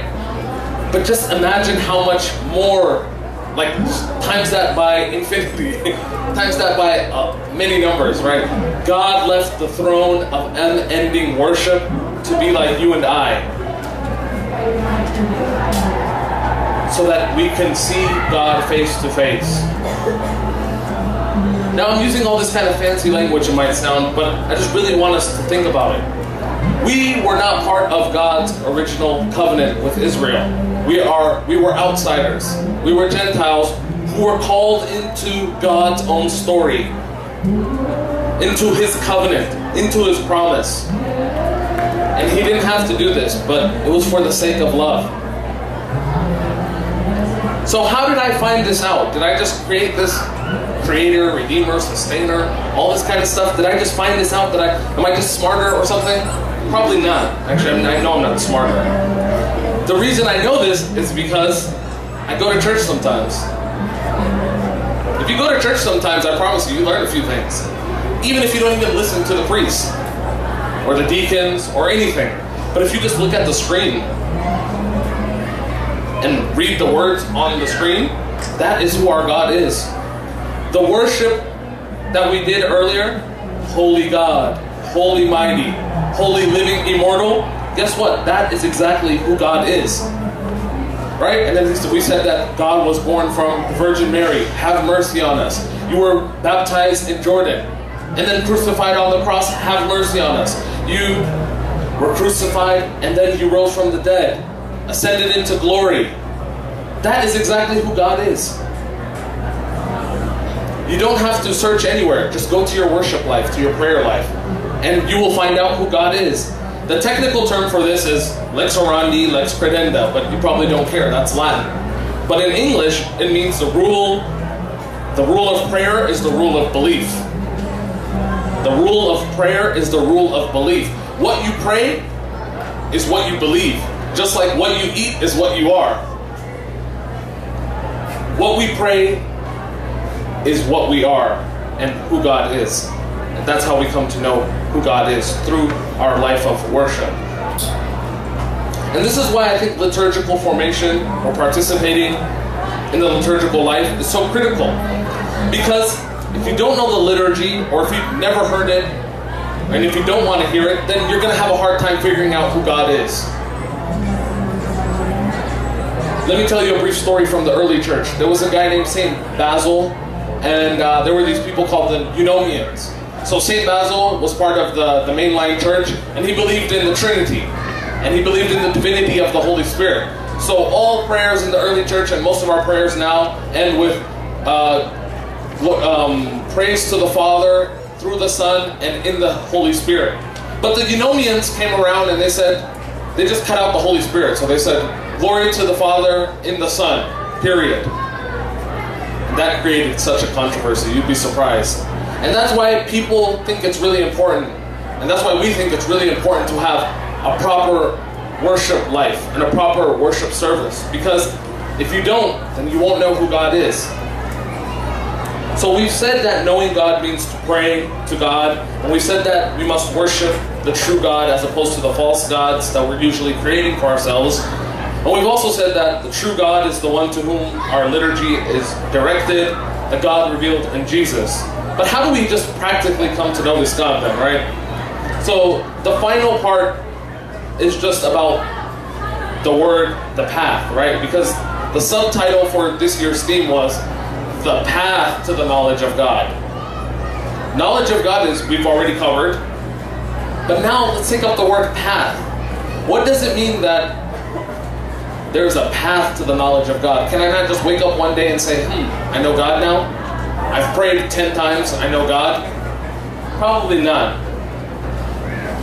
Right? So there are 3 main stages to this path. And the way that these stages works, it's not kind of horizontal where you just kind of, you're going to go up and ascend. You might be stuck in a couple of the levels at the same time, or you might fall from one level and go back to the first one. So the first stage or level is purification, which is just a fancy theological dense way of saying to put off the world. In this stage of the journey, a lot of us get stuck. It's really hard to get purified from the world. It's really hard to give up what you care about in the world. And most of us will probably just end up staying here for a long time.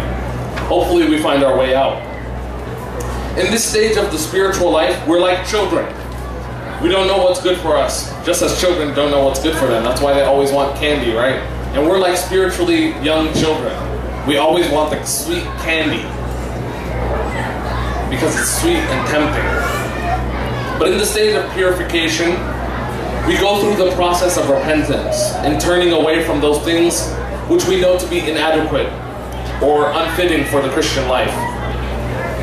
One theologian called this process turning away from your ignorance. Hold that in your head. The process of purification is turning away from your ignorance. What's the ironic thing though? Ignorant people don't know that they're ignorant, right? Seriously, that's the hard part. But once you realize it, then you're just like, oh gosh, I always thought like that for that long? Right? And that's why this stage is so hard to get out of, because we're ignorant, our eyes are closed.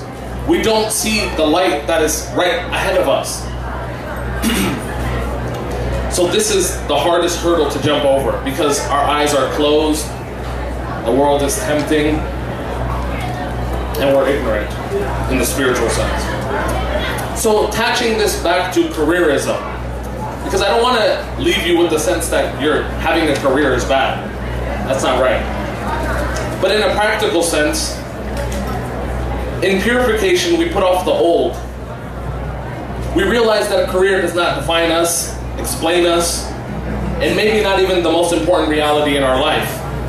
This is not to say, again, that we should not strive for success, to become, an important person. But it is to say that the high school dropout will equally be saved as the person with an MD. Interesting thing, actually, Jesus even says, it is easier for a camel to pass through an eye of a needle than for a rich person to enter the kingdom of God. I'm not saying don't become rich. Again, I'm not saying do not become rich or don't get an MD. If anything, it's probably un-Christ-like to use the resources that you have and, become a fruitful servant.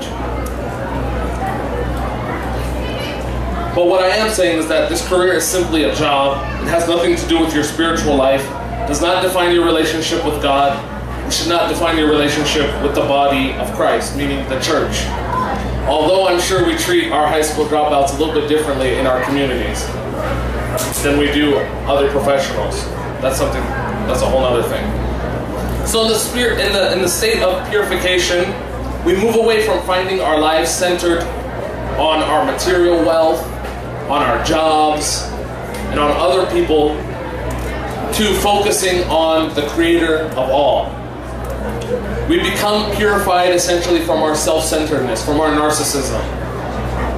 Right, so that's the first stage. The second stage is illumination. In this stage, we begin to do works of the Spirit. Once we are purified, we begin on the path of illumination. To be illuminated means to see the light, or to see by the light. So in other words, we see the light in the world. The things that were once hidden in darkness are now brightened because of the working of the Spirit in us. And it's very important to realize that you can't do this on your own. You can't get to a state of illumination without the help of the Holy Spirit.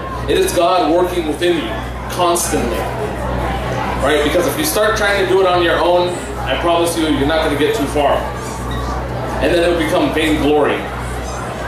But we're always working for the glory of God. So in this state of transformation, our eyes become bright and we begin to see the light. And we realize that our careers are nothing more than an extension of our lives to bring the kingdom of God to earth. They become a part of us so that we can bring glory to God, not for ourselves. They become a way that we use our talents, where if you are a skilled mathematician, you use your skills in the world to bring glory to God.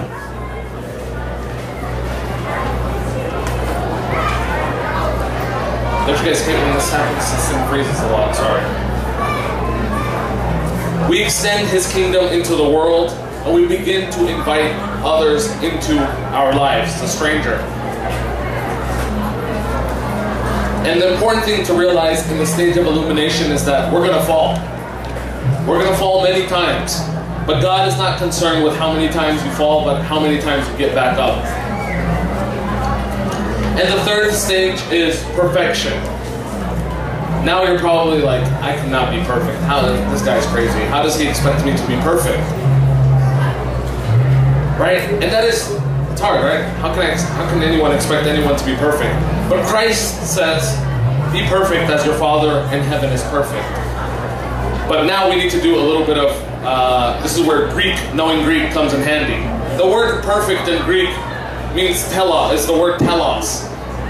The word telos means to be brought to your end. The word telos means to be finished. The word telos means wanting completeness or wholeness. The word telos means full grown and mature. So we have a variety of opportunities or words of translation.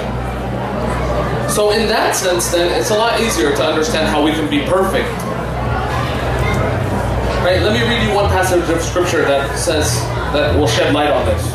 For in him all the fullness of the deity dwells in bodily form, and in him you have been made complete.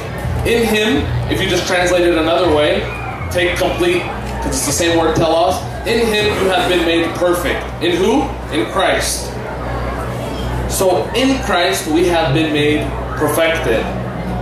We have been made whole and complete. And what this simply means is that to be perfect and to be whole and to be complete means to love impartially. To love as God loved. To reflect God's love into the world. It means to be the salt of the world and shine a bright light into the spaces of darkness that the world is. Being perfect is not really about not committing sins, though you should strive for that. But God knows that we always fall. Again, it's about getting back up. But being perfect is about loving impartially, loving as Christ loved. When you live in the world, people should always wonder, why is this person so loving? I always do bad things to him, but why is this person so forgiving? People should really just wonder, this is like, he's weird. People should really think we're weird sometimes, actually. Seriously. If you forgive all the time and you're always willing to do something for someone, they should really go, man, you're weird.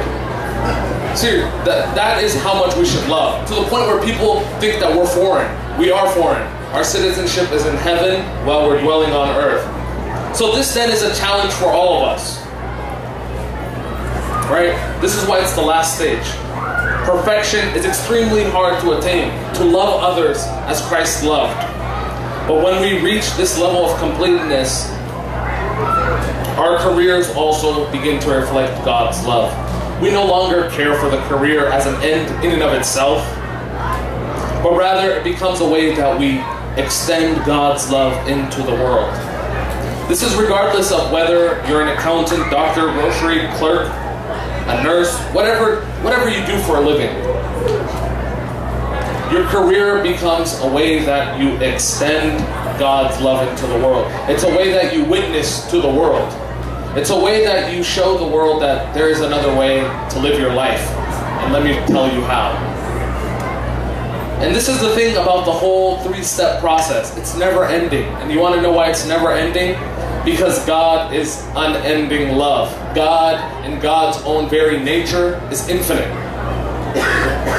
So therefore, you can always grow. It's a path. It's a path that leads to infinity.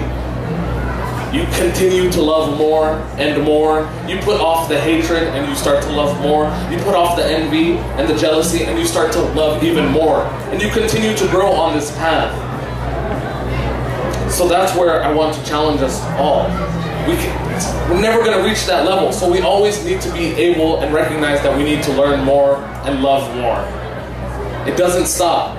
Like, yes, I went to Timqet today, I learned this wonderful lesson, and then next week you did a few nice things. It doesn't stop there. It's a constant struggle. It's a constant battle. And you continue to grow in it. So to recap, this is just in conclusion. Knowing God is about relationship through worship and prayer.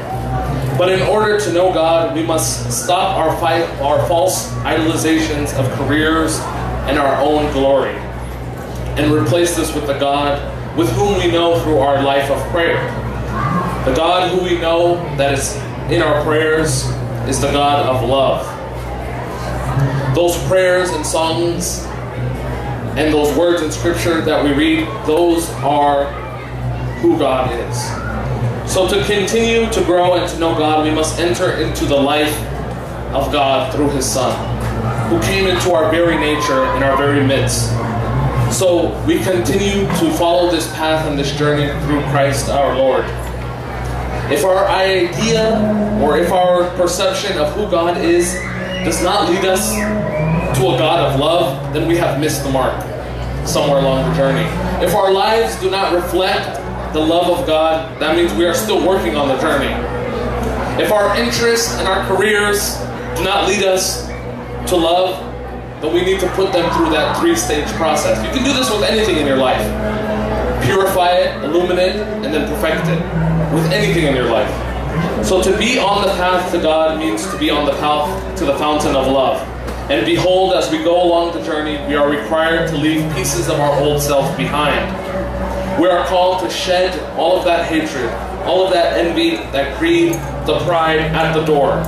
Because in love, there is only patience, kindness, and equality. Our negative ideas about God, our negative ideas about people, our idolization of money and power, and our urge for the consumption of stuff will be cleansed and left at the door. But before we enter into true relationship and knowledge of God, we must recognize that we do not know at this point, and that we must recognize that we are ignorant. That is where we must begin, that we do not know, so that we may grow into this knowledge. In God, we only see one thing, and that was revealed in His Son, and this one thing is that God is love. Glory be to God. Singer Zerfé, everybody.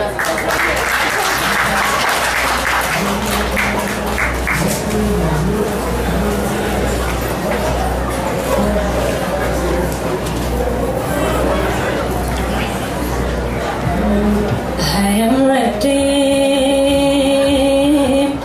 I am saved. That's by my works, it's by your grace. I am redeemed, I am redeemed, I am saved. That's by my works, it's by your grace.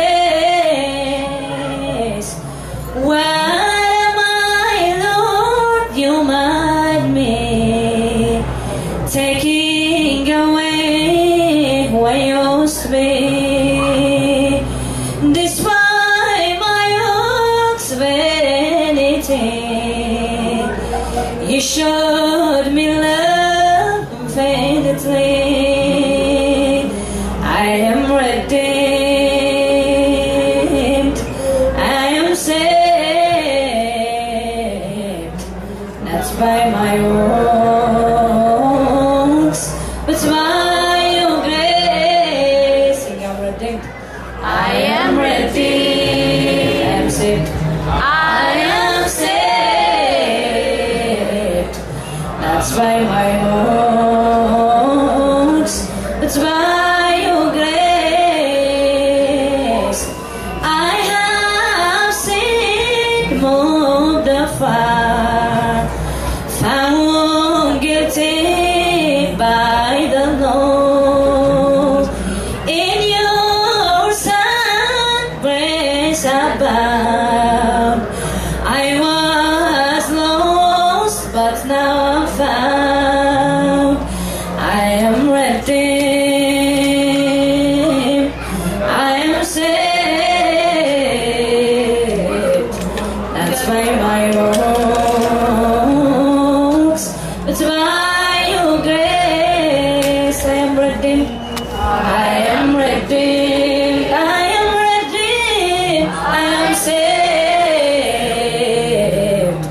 That's by my works, it's by your grace. How can I thank you, Lord? With what words do I praise? I'm thankful for your grace. I worship you all my days. I am redeemed, I am saved. That's by my works, it's by your grace. I am redeemed, I am redeemed, I am redeemed, I am saved. That's by my works, but by your grace. I have sinned, moved afar,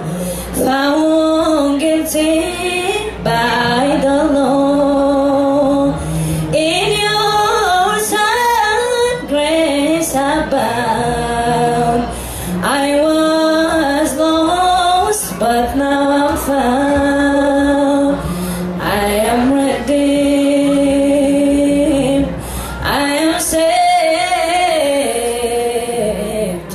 That's by my works, but by your grace I'm redeemed. I am redeemed. I am redeemed. I am saved. That's by my works. That's by your grace. Why am I, Lord, you mind me, taking away what used to be? Despite my youth's vanity, you showed me love infinitely. I am redeemed. I am saved. That's by my works. That's by your grace. I am redeemed. I am redeemed. I'm saved. That's by my works. That's by your grace.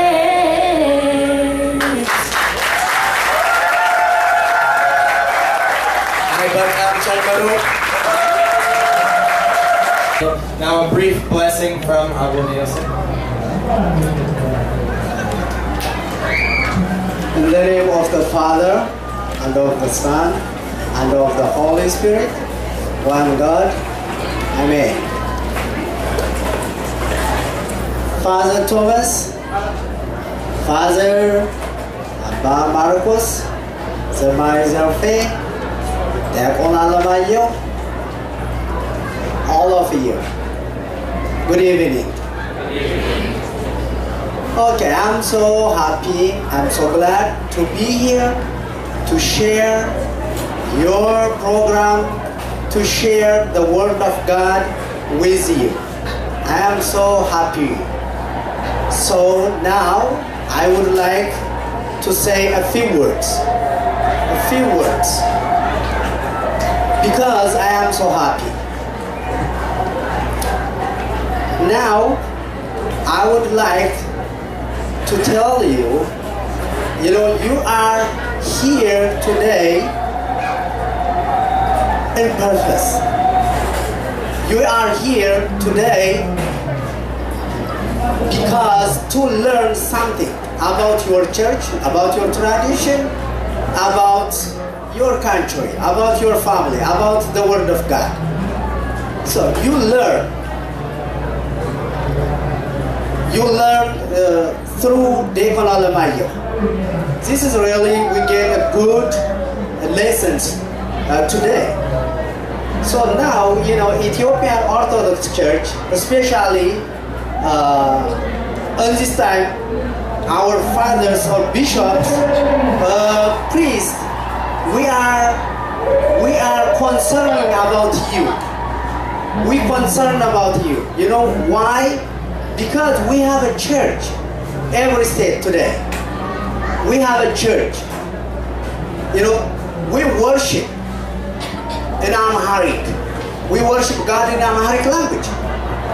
We worship God through our culture. So now we are fine. We understand each other. Because we speak our own language, we worship through our culture. That's really wonderful for us. We are comfortable. We are thinking about you. You are not born in Ethiopia. You born in this country. You growing up through this country. So, you grow up in this country. So now we are concerned about you because you have to keep this church. We have the next generation. You should keep this church. To keep this church, you have to learn like this. You have to learn something. You have to ask your family. You have to ask your priest close to your parish. You learn something. If you are not learning, you are not keeping this church. You are not understand your culture. You are not understand, to worship God. This is very important. We are very, very concerned about you, your guys. As I said, we have beautiful buildings every state. We have a church. So who will worship into that church after 20 years? We are not being here. After 20 years, after 40 years, that church is yours, right? That church is yours. How do you keep that church? If you are not learning today, if you are not understand about your church today, if you are not understand about Bible, so to keep this church, you have to learn like this. Make program. Ask questions. Okay, this is our church. We are the next generation. So how we can learn about our religion, about our faith? Ask this question and go to your parish priest. They will ask a question, make a program, learn something. We are with you to help you. Whatever it is, we will help you. We will stand with you. We are ready to teach you. So make a program and learn each other. Ask your family. Your family is your teacher. They ask your family about your religion. When we have time, don't ask to go shopping or mall or something like that. Come to church. Come to church. Every Sunday come to church with your family. Learn something. We should keep this beautiful church. We have beautiful church. That's our identity, okay? That is our identity. If we lose this church, we are losing our identity. Okay? That is my message. I am so glad to be here. Thank you very much.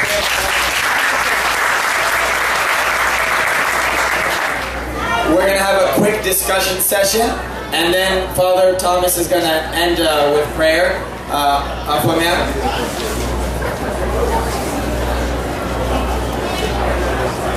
round of applause for Afomia work to make all this possible. Thank you, Brother Hena. Actually, what we're going to do right now is just a recap of what we learned so that we take the fruits of what we learned today with us when we go home. If you pull out these pamphlets, you have them in black and white in your seats. If you could just pull that out. This was organized by Andene Gubaye, which is Unity Forum, or the Sunday School Unity Forum. It gathers all of the Sunday schools or the choirs of all the Ethiopian Orthodox churches and our synodos. And we put on events like this, amongst other things. I'm part of that committee, and we also co-organize with YIAM, which is Young in America Ministry of the Ethiopian Orthodox Tribal Church. And so we put together this pamphlet for you, and this is one of our services, is to provide everything in English that we can that's in Amharic. So we have Dakon Ashanafi Makonnen in Ethiopia, who's a very wonderful deacon, who's an author of many beautiful books that have really changed my life. And we had our brothers Dakon Tariku and Dakon Yenene translate them into English. So if you can open the pamphlet, did everyone find it? Please hold it up. Make sure you have it. Okay. So when you take this home, the black and white version, you can tell your families you have the Amharic version, and then the English version is for you, okay? So I want to take you to the section that says pray without ceasing. Pray without ceasing. I'm going to read the third paragraph for you, okay? It says, prayer is more like breathing. Just as breathing is pretty essential to our physical well-being, so is prayer to our soul. Breathing is something that provides life and vitality, and without it, we wouldn't live. Prayer is as natural as breathing. You do not have to think to breathe because the atmosphere exerts pressure on your lungs and essentially forces you to breathe. That is why it is more difficult to hold your breath than it is to breathe. Similarly, when we were born into the family of God, we enter into a spiritual atmosphere where God's presence and grace exert pressure on our lives. Prayer is a normal response to that pressure. This is what Paul is getting at when he tells the followers of our Lord Jesus Christ in Thessalonica to pray continually. And you'll find when you go home and you open your Bibles today, I want you to open your Bible to Thessalonians chapter 1 Thessalonians chapter 5 verse 16, where it says, rejoice always, pray without ceasing, in everything give thanks, for this is the will of God in Christ Jesus for you. So when it says rejoice always, pray without ceasing. Let's repeat that. Pray without ceasing. Can you repeat? Again, I can't hear you. Pray without ceasing. So I want you to reflect on that. If the Word of God is telling us to pray without ceasing, what does that mean? When should we pray? Always. Say it again. Always. Always. So I want you to turn to your neighbor and ask or tell them where you are in your prayer life. Just turn to your neighbor and ask your neighbor, or tell each other where you are in your prayer life.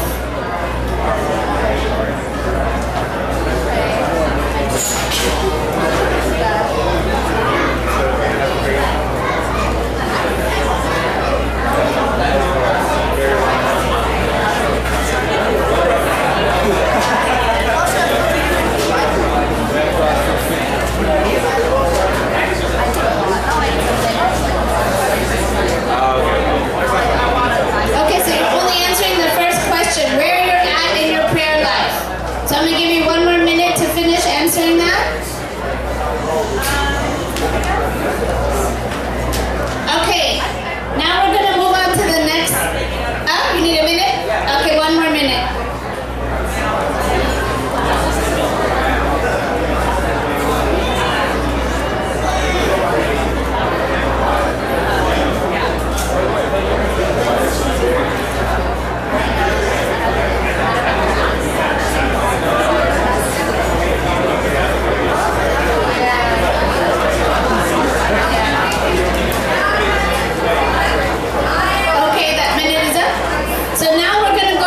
Number 2, and I want you to go back to that same neighbor and tell them, what have you learned today that will help you strengthen your prayer life?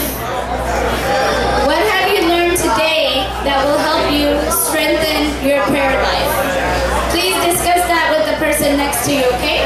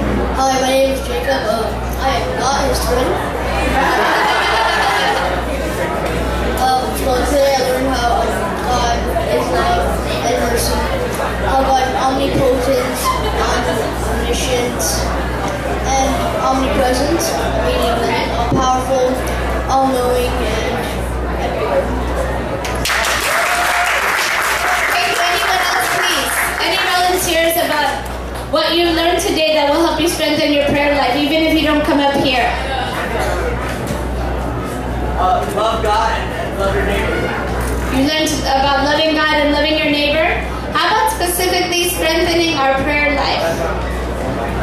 Yes, thank you. Can you speak up for me, please, or come here? Okay. Speak up. Praying when no one else is looking. Learn more about praying when no one else is looking. Very good. Thank you. Not to be extravagant when you pray. Not to be extravagant when you pray. Very good. To be mindful of what you pray no matter what. To be mindful of what you're praying, no matter what. To meditate. Very good. What else? Take out outside distractions. Take out outside distractions. Very good. Anyone else?